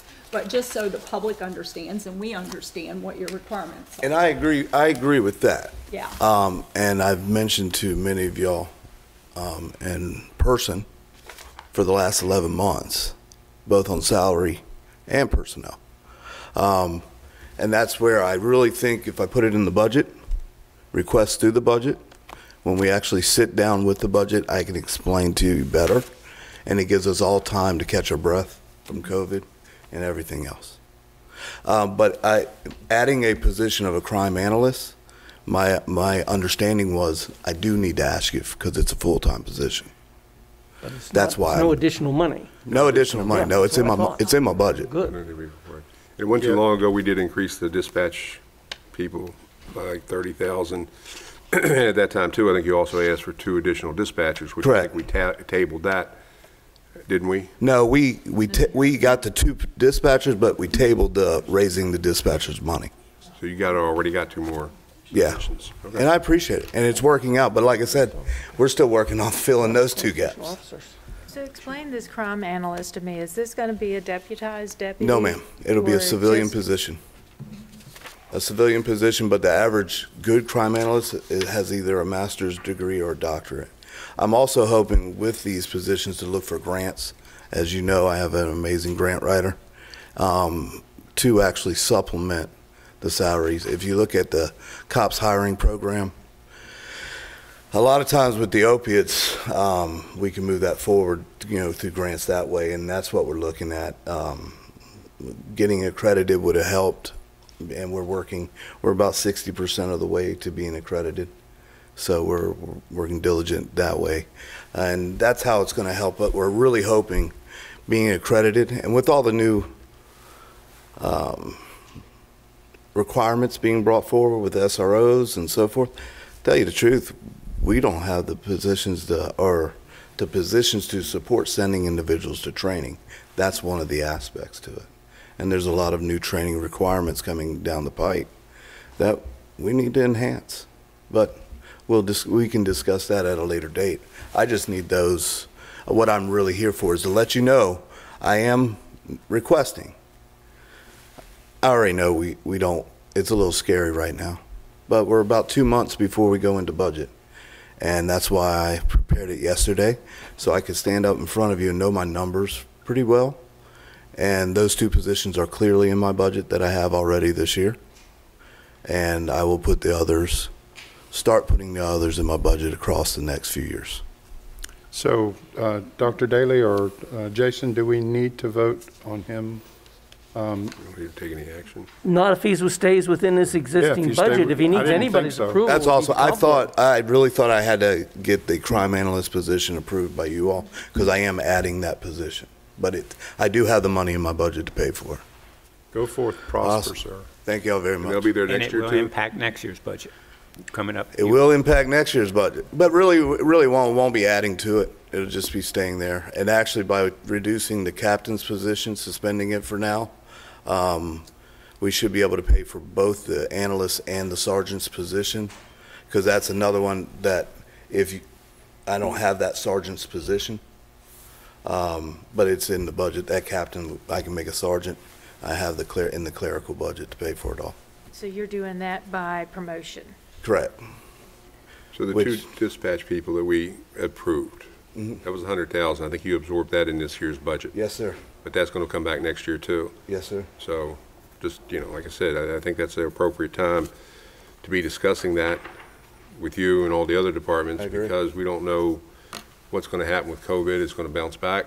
I agree I think right wholeheartedly. now, last I saw, our sales tax increased, but I think our food taxes decreased or remained flat. So if we get another wave of this stuff, we may see less revenues too. And again, I understand your need, but there's a lot of needs, not enough. Oh, I know that. Sir, I truly do understand that. I appreciate you coming and giving us a heads up and prepare us for that. And like I said, when you come for the budget presentation, there'll be more information and we'll see the complete picture and not just your place and all. I mean, I don't know what the schools are going to want. I don't know what the other departments and the whole thing. So, and that's why we're starting the process pretty much now, and we hit it hard in January. So I do appreciate you coming before us, though. Well, I've spoke with Mr. Daly on great lengths. I'm a huge fan of the part-time employee. And if you look at it right now, we're sitting with about 14 to 15 employees that are part-time. Difference with the part-time employees, there's no skin in the game. We're not, we can make the money at 84 Lumber, Lowe's, or whatever, the same amount of money, but they still have to require, both of them have to require the same standards and certifications, because they're professional law enforcement officers. So it makes it very difficult to hire an individual at those rates. Ferguson, you can go to Ferguson tomorrow with no experience and start out at almost 20 an hour. So that's what we're coming up against. I'm all for the SROs.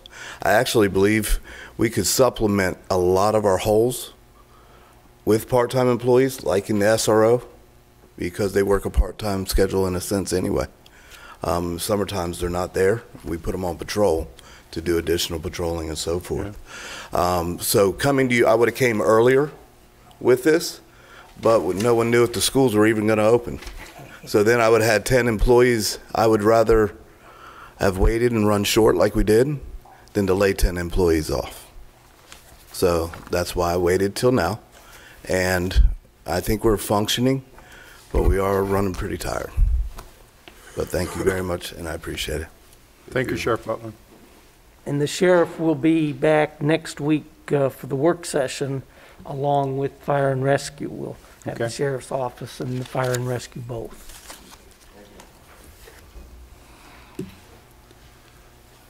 Next is the request for the increased spending authorization in order to respond to COVID-19. Mr. Daly and Rick.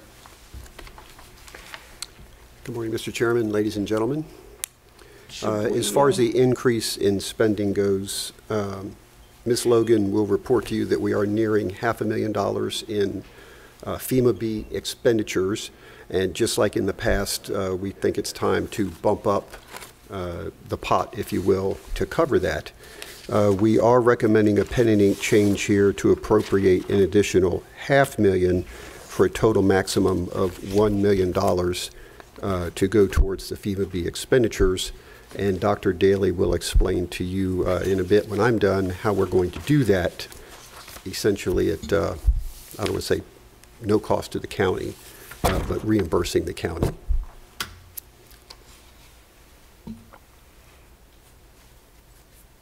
So the proposed motion would be $500,000 instead of the $250,000 and $1 million instead of the $750,000.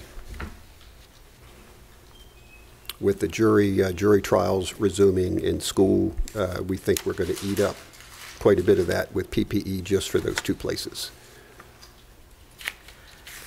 And I might mention the other piece of that we are looking at, that we discussed last week, was the air circulators and putting air circulators in our facilities. Now, we're going from 5 to $1 million, right? Yes, sir. Okay, in our motion, it's listed at 750. Right. But in your amended agenda, you changed that to 1,000, to $1 million rather. Yeah. Making sure we cover all the bases.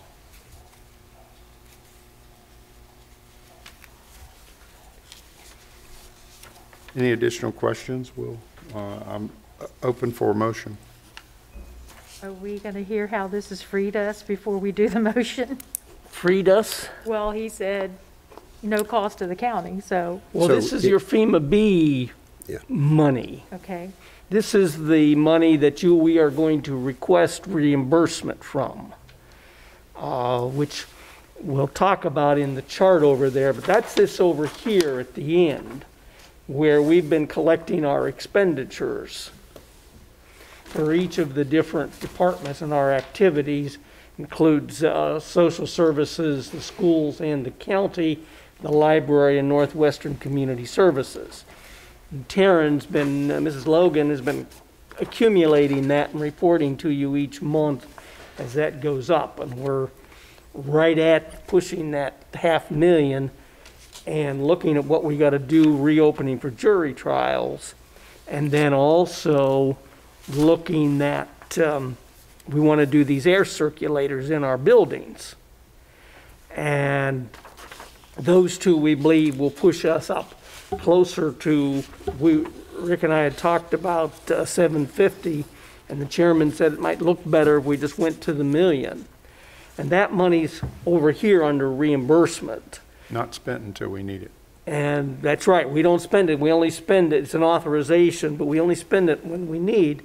And that money, it may be reimbursed in 6 months, it may be reimbursed in a year, it may be reimbursed in 4 years. You know, they're just reimbursing in September and October, they reimbursed expenditures from the hurricanes in 2016. So it may be 2024. And if you look at the bottom down here, it says we will have up to $1 million in expenditures, and there's the potential of reimbursement by FEMA up to $750,000. But they will go through there and they may say items 1 through 10 are good, item 12 is not. And they may say you get $705,000 or $620,000. So is the contingency that's listed here for the million, the contingency of, in the event that FEMA yes doesn't want to pay our, you know, So- for whatever reason, they don't have the funds to reimburse us? Yeah, and again, looking there, the state sometimes reimburses 25% of these things. Right. And they may or may not decide to do that. We know we're going to have an expenditure of $50,000, and we may have as much as $1 million that would be on us.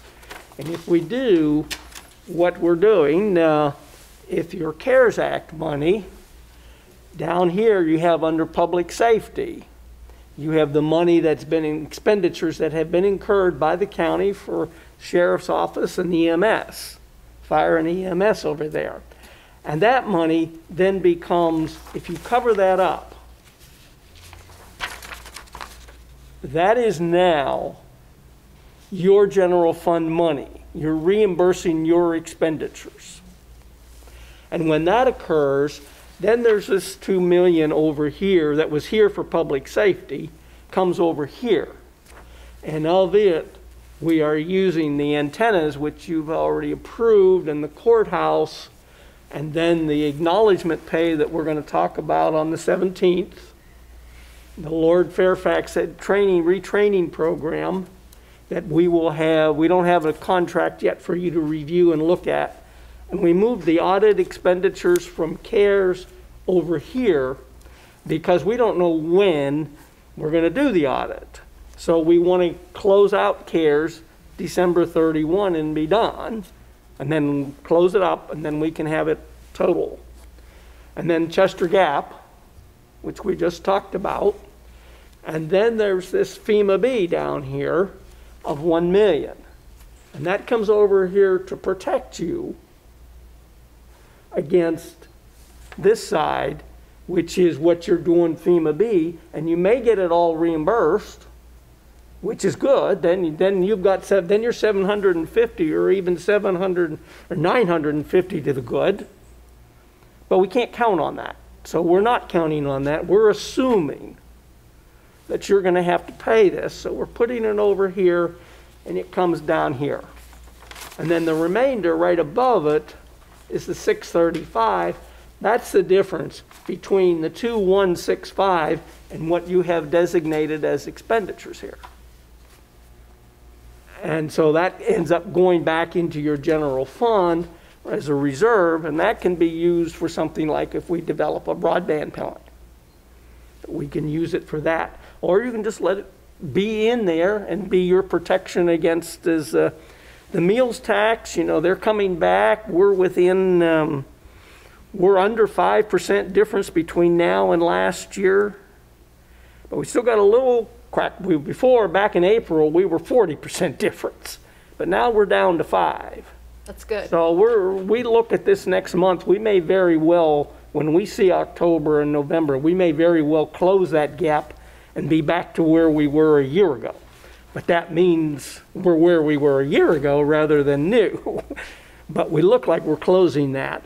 And this may help to pay for that, to support it, is what it would do. It would be in there as your budget reserve because it goes back to your cash balance. So it's part of your reserve, and if the sales or the meals tax, as an example, is below the budget estimate, and this is above, you're still good. So that's the purpose of the $1 million. Lieutenant will go through this in a minute here. We can do the first item being the $1 million. Yeah. Do we have a motion? Any questions? The reason I ask is that it just worries me going into looking at doing the compensation payments to, you know, are we hitting our general fund a little hard? And we could always come back for another 250. That was my concern. You're going to have this to reserve. We want to get the 250 now so that we can do these air circulators as soon as we can. Quite frankly, we need them anyway. And we can put them in these buildings and get them underway.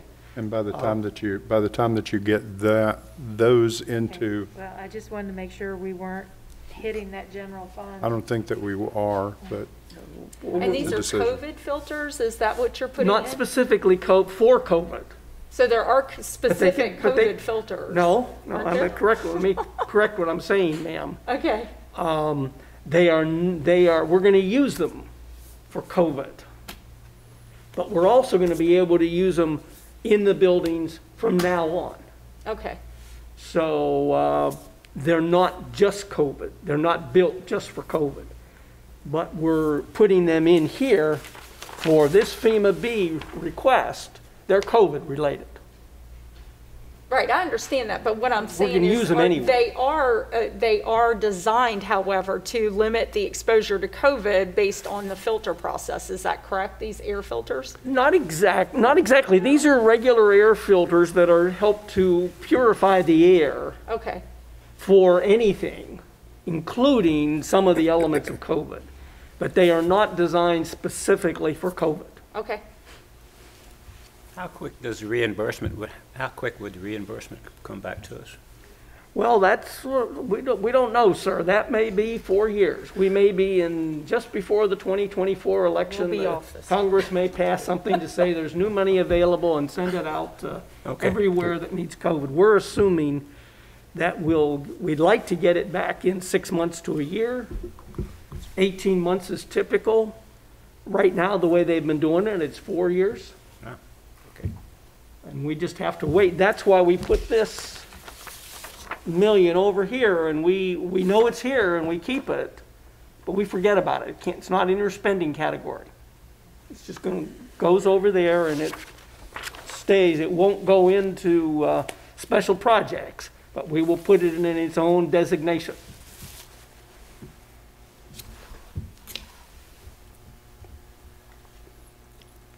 Any additional questions? That help? Mm-hmm. Do we have a motion? Well, I'll move that the Board of Supervisors authorize and appropriate an additional $500,000 for a total maximum appropriation of $1 million in funds for COVID-19 response and recovery operations authorized and coordinated through the county administrator, and direct the county administrator to seek to recover such funds pursuant to the Stafford Act 42 USC 5121 et seg, or any other appropriate funding source. Do we have a second?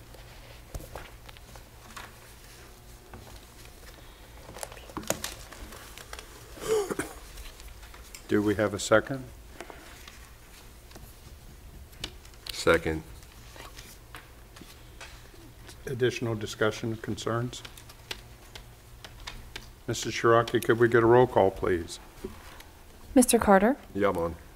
Ms. Oates? Aye. Mr. Chairman? Aye. Ms. Cullors? Aye. Mr. Fox? Aye. Thank you. You're crazy. Next item is the Warren County CARES Coronavirus Relief Funds. Mr. Farrell. Mr. Chairman, ladies and gentlemen, hello again. Very quickly, we completed round 2 of small business, nonprofits, and utility grant assistance. At the conclusion of round 2, we had approximately $500,000 remaining between small business, nonprofits, and the utilities. It's about $430,000 and $61,000 respectively. All of the money that is left in the bank account with the chamber for the utilities, which is approximately $25,000, the chamber will cut us a check back and we will redeposit that money into our account and we will close out the utility account. Of the money that's remaining in the small business and nonprofit category, we are only recommending a very brief round 3 to address a very specific business population that was not considered by either the county or the town, and that is town businesses that are exempt from a business license. Very small population. By doing this, when I say we, both the county and the town, then we will have fully addressed town small business and county small business. We will have addressed the county nonprofits and the town nonprofits. We will have addressed county utility assistance, town utility assistance, and up until now, we also addressed county businesses that are not, that are exempt from a business license. So this is the final category to keep things even across the board for our locality. So we're asking for a very limited pot of $100,000 to address town businesses that are exempt from a license. We keep it open for about a week. We start next week. We advertise. We get letters out to those that we know who would qualify in those categories. They're the same categories that Ms. Sowers explained last time, and we'll close that out at the end of next week or early next and call it good. All the rest of the funds then that are left over from that $100,000 would then roll into public safety, just like we've talked about before. And the rest of the funds, the other $400,000 or so, $300,000 or so today, we would roll into public safety. And I'll explain that in a moment. So really the nuts and bolts of the motion really is just, it's a very brief round three, $100,000 only, and only for town exempt businesses. We will not include nonprofits in this round three.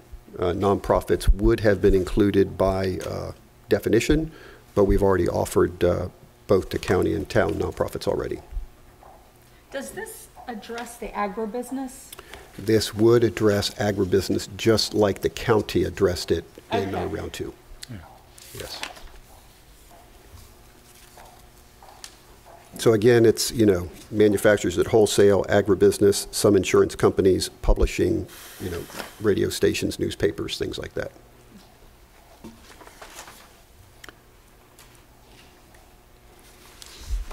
Questions from the board? Do we have a motion? I move that the Board of Supervisors of Warren County authorize and modify its prior allocations as follows. Number one, round three of CRF expeditions and reallocate and appropriate $100,000 of the remaining round two small business nonprofit CRF funds as follows. Open round three to town small businesses that are not required by law or local ordinance to have a business license. B, round three does not include county or town nonprofits. C, all other round one and round two requirements remain in effect. And number two, all other funds not expended from the round two small business, nonprofit, and individual utility assistant categories will be allocated to county public safety payroll as previously BOS approved on October 6, 2020. And number three, at the end of round three, any remaining CRF funds not expended be further reallocated and appropriated for expenditure to public safety payroll, not to exceed $500,000, includes a balance of November and December costs not previously BOS approved, until all such funds have been expended. And number four, the execution by the chairman of the Board of Supervisors of a second addendum to the agreement with the Chamber of Commerce of Front Royal and Warren County for the use of Federal CARES Act coronavirus relief funds. Is there a second? I'll second it. Mrs. Shiraki, could we get a roll call, please? Mr. Fox? Aye. Ms. Cullors? Aye. Mr. Chairman? Aye. Ms. Oates? Aye. Mr. Carter? C. Mr. Ham, have you seen this? Yes, Did you see this in your packet? This is the agreement for the limited pot that you have already drafted, and Ms. Foster's already signed it. The Chamber of Commerce second addendum, yeah, I wrote that. Yes. Oh, you did? Okay for me to sign it? I'm sure it is, but You can do that right now, it just passed, yeah.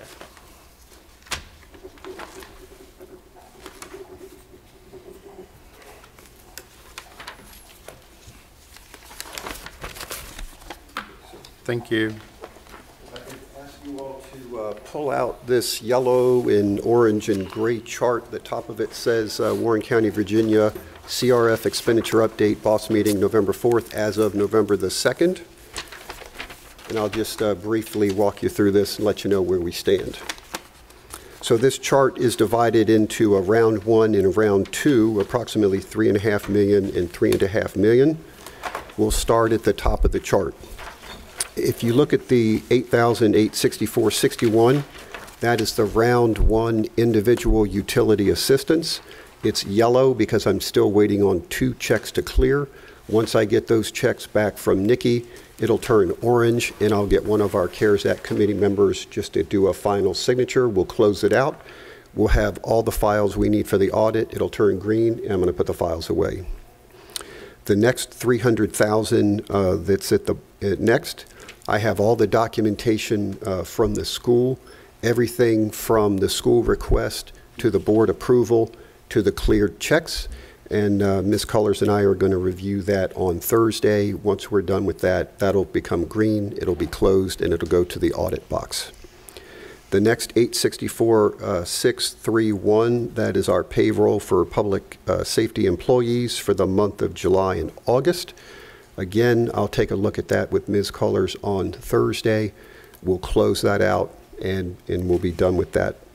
The $939,500 is our small business round 1.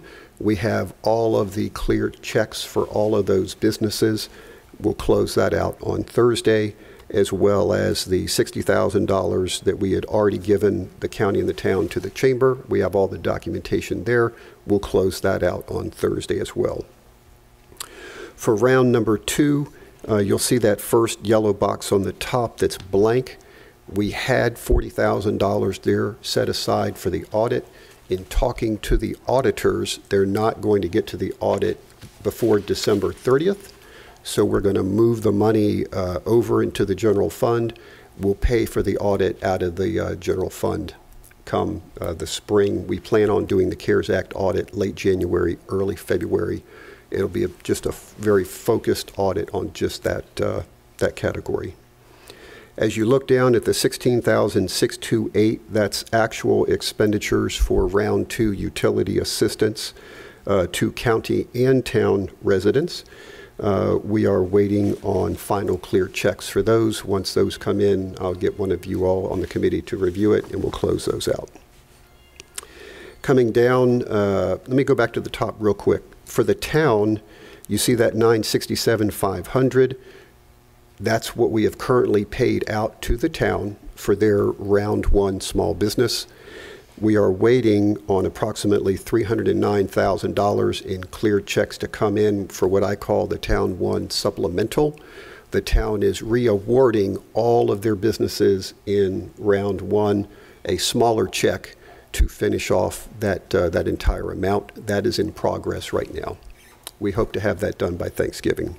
Then that number will turn to the 1.276. We'll pay the town back, and we'll be finished with reimbursing the town for round 1. All of town's round 1 money went to small business. As we come down on the bottom left for the town, all of the town's round 2 allocation will go towards town public safety. I'm working with Mr. Wilson now on the documentation that we need to close that out. I should have their final documentation today. I'll review it, and then I'll ask 2 other CARES committee members to take a look at it. We'll close that out, and then we'll write the check to the town for 1.2. We will close out with the town for the second round. Their entire second round allocation goes to public safety. On the county side, you'll see in the middle column there the $386,449. That's what we think we will have once our round 2 closes. That's the money we think that we'll be able to roll into additional public safety funds that we've not previously talked about. And then below that, the $800,000 is what we need to hold open for now to clear out, to clear that account. So the $460 to the right of it is what we've spent to date on round 2. And then that'll include also $100,000 as we just discussed. Below that, the 8572 are actual expenditures that I'm working with Angie at the courthouse on. Those are the expenditures required to enable jury trials. So it's all the state Supreme Court mandates before she's allowed to reopen for jury trials. And then the final 200,000 in the bottom, that will be for public safety hazard pay.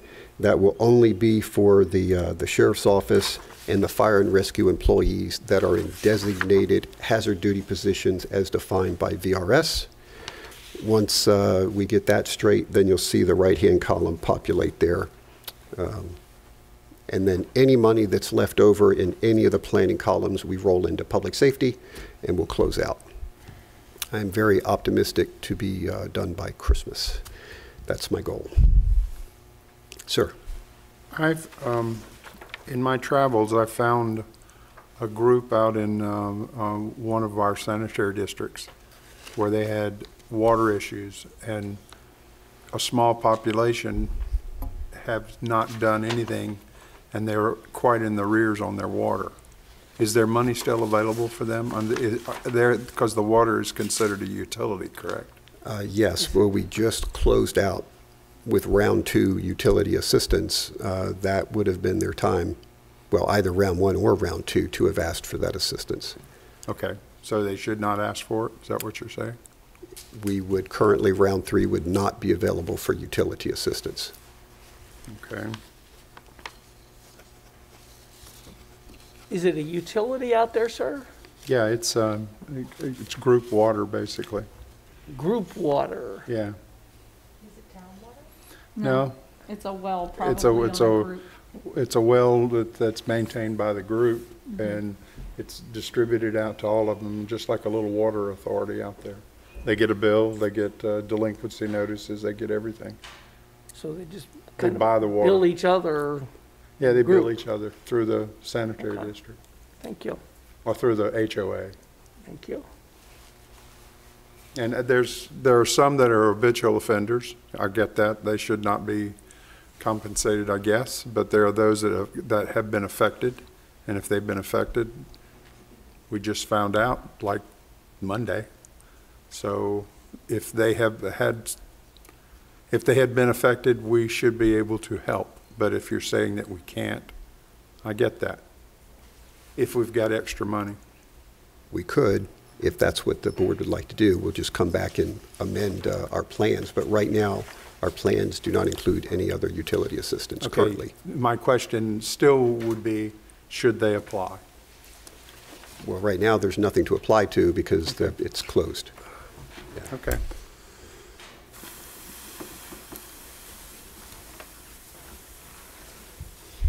Any other questions on the CARES money?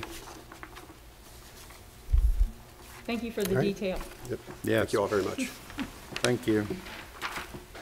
So this chart has the same thing, and Lieutenant Thurls looked at all this, and it leaves the public safety at the bottom as an E.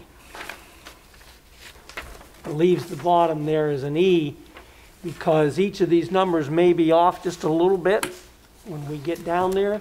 And so this number, the estimate, may change just a little bit. And then you can see how the money flows here, and you can keep this and keep track of it.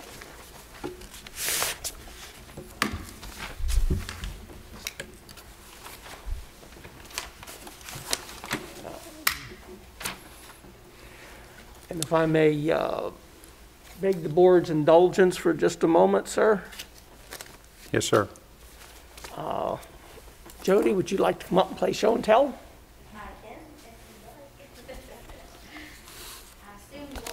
Bring him up. Jody's been very busy this past month, extremely busy, and this is one of her projects. Yes, we're happy about this project. So I assume because I had to step away that we got approved earlier. Okay, so this is Keith McLiverty. He's going to be joining us as our finance director at the end of the month. So we are super excited to have him on board. And we think he's excited, right? I am. Thank you. Thank We you very hope. much. I know you saw your cover sheet, 25 years of municipal experience, so we're very excited to have him join. Thank you very much. I know I met some of you, the others I hope to meet today, this afternoon. I do look forward to joining Dr. Daly and Jody and the team. I will be coming down a couple times, navigating the COVID policy and working remotely before June 30th, so that come November. November 30th. You're really going to scare him if you say June. So come November 30th, we're off and running, and we can continue the work that's been started. So thank you again. Thank you. We are particularly excited about the fact that Keith has experience as an elected treasurer, and he has worked with school districts before. So we think he brings those two particular bonus categories to us. And Keith has a bachelor's in finance and a master's in finance and business. Thank you, sir.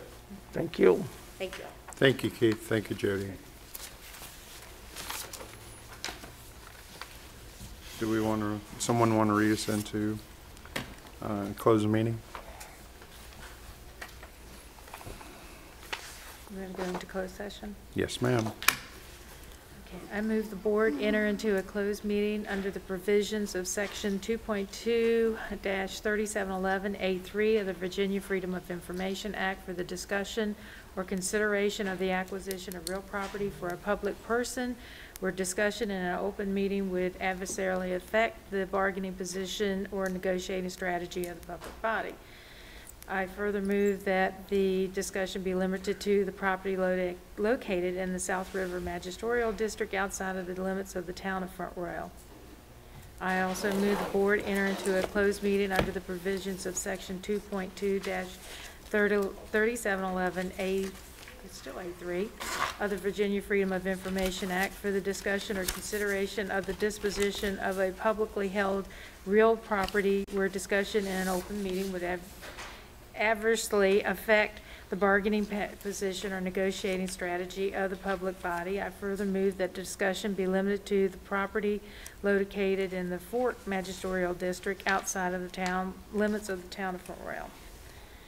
Finally, I move the board enter into a closed meeting under the provisions of section 2.2-3711A7 and A8 of the Virginia Freedom of Information Act for the consultation with legal counsel pertaining to actual or probable litigation and the provision of legal advice regarding the Industrial Development Authority of the Town of Front Royal and the County of Warren, Virginia, the EDA, the Town of Front Royal, the EDA versus Jennifer McDonald et al., the Town of Front Royal versus the EDA et al., and other potential claims and litigations relating to other possible liabilities of the EDA and the recovery of EDA funds and assets. Second. Any discussion? Could we get a roll call, please? Mr. Carter? Aye. Ms. Oates? Aye. Mr. Chairman? Aye. Ms. Cullors? Aye. Mr. Fox? We are in closed session. You gonna take like 5 or 10? Sure.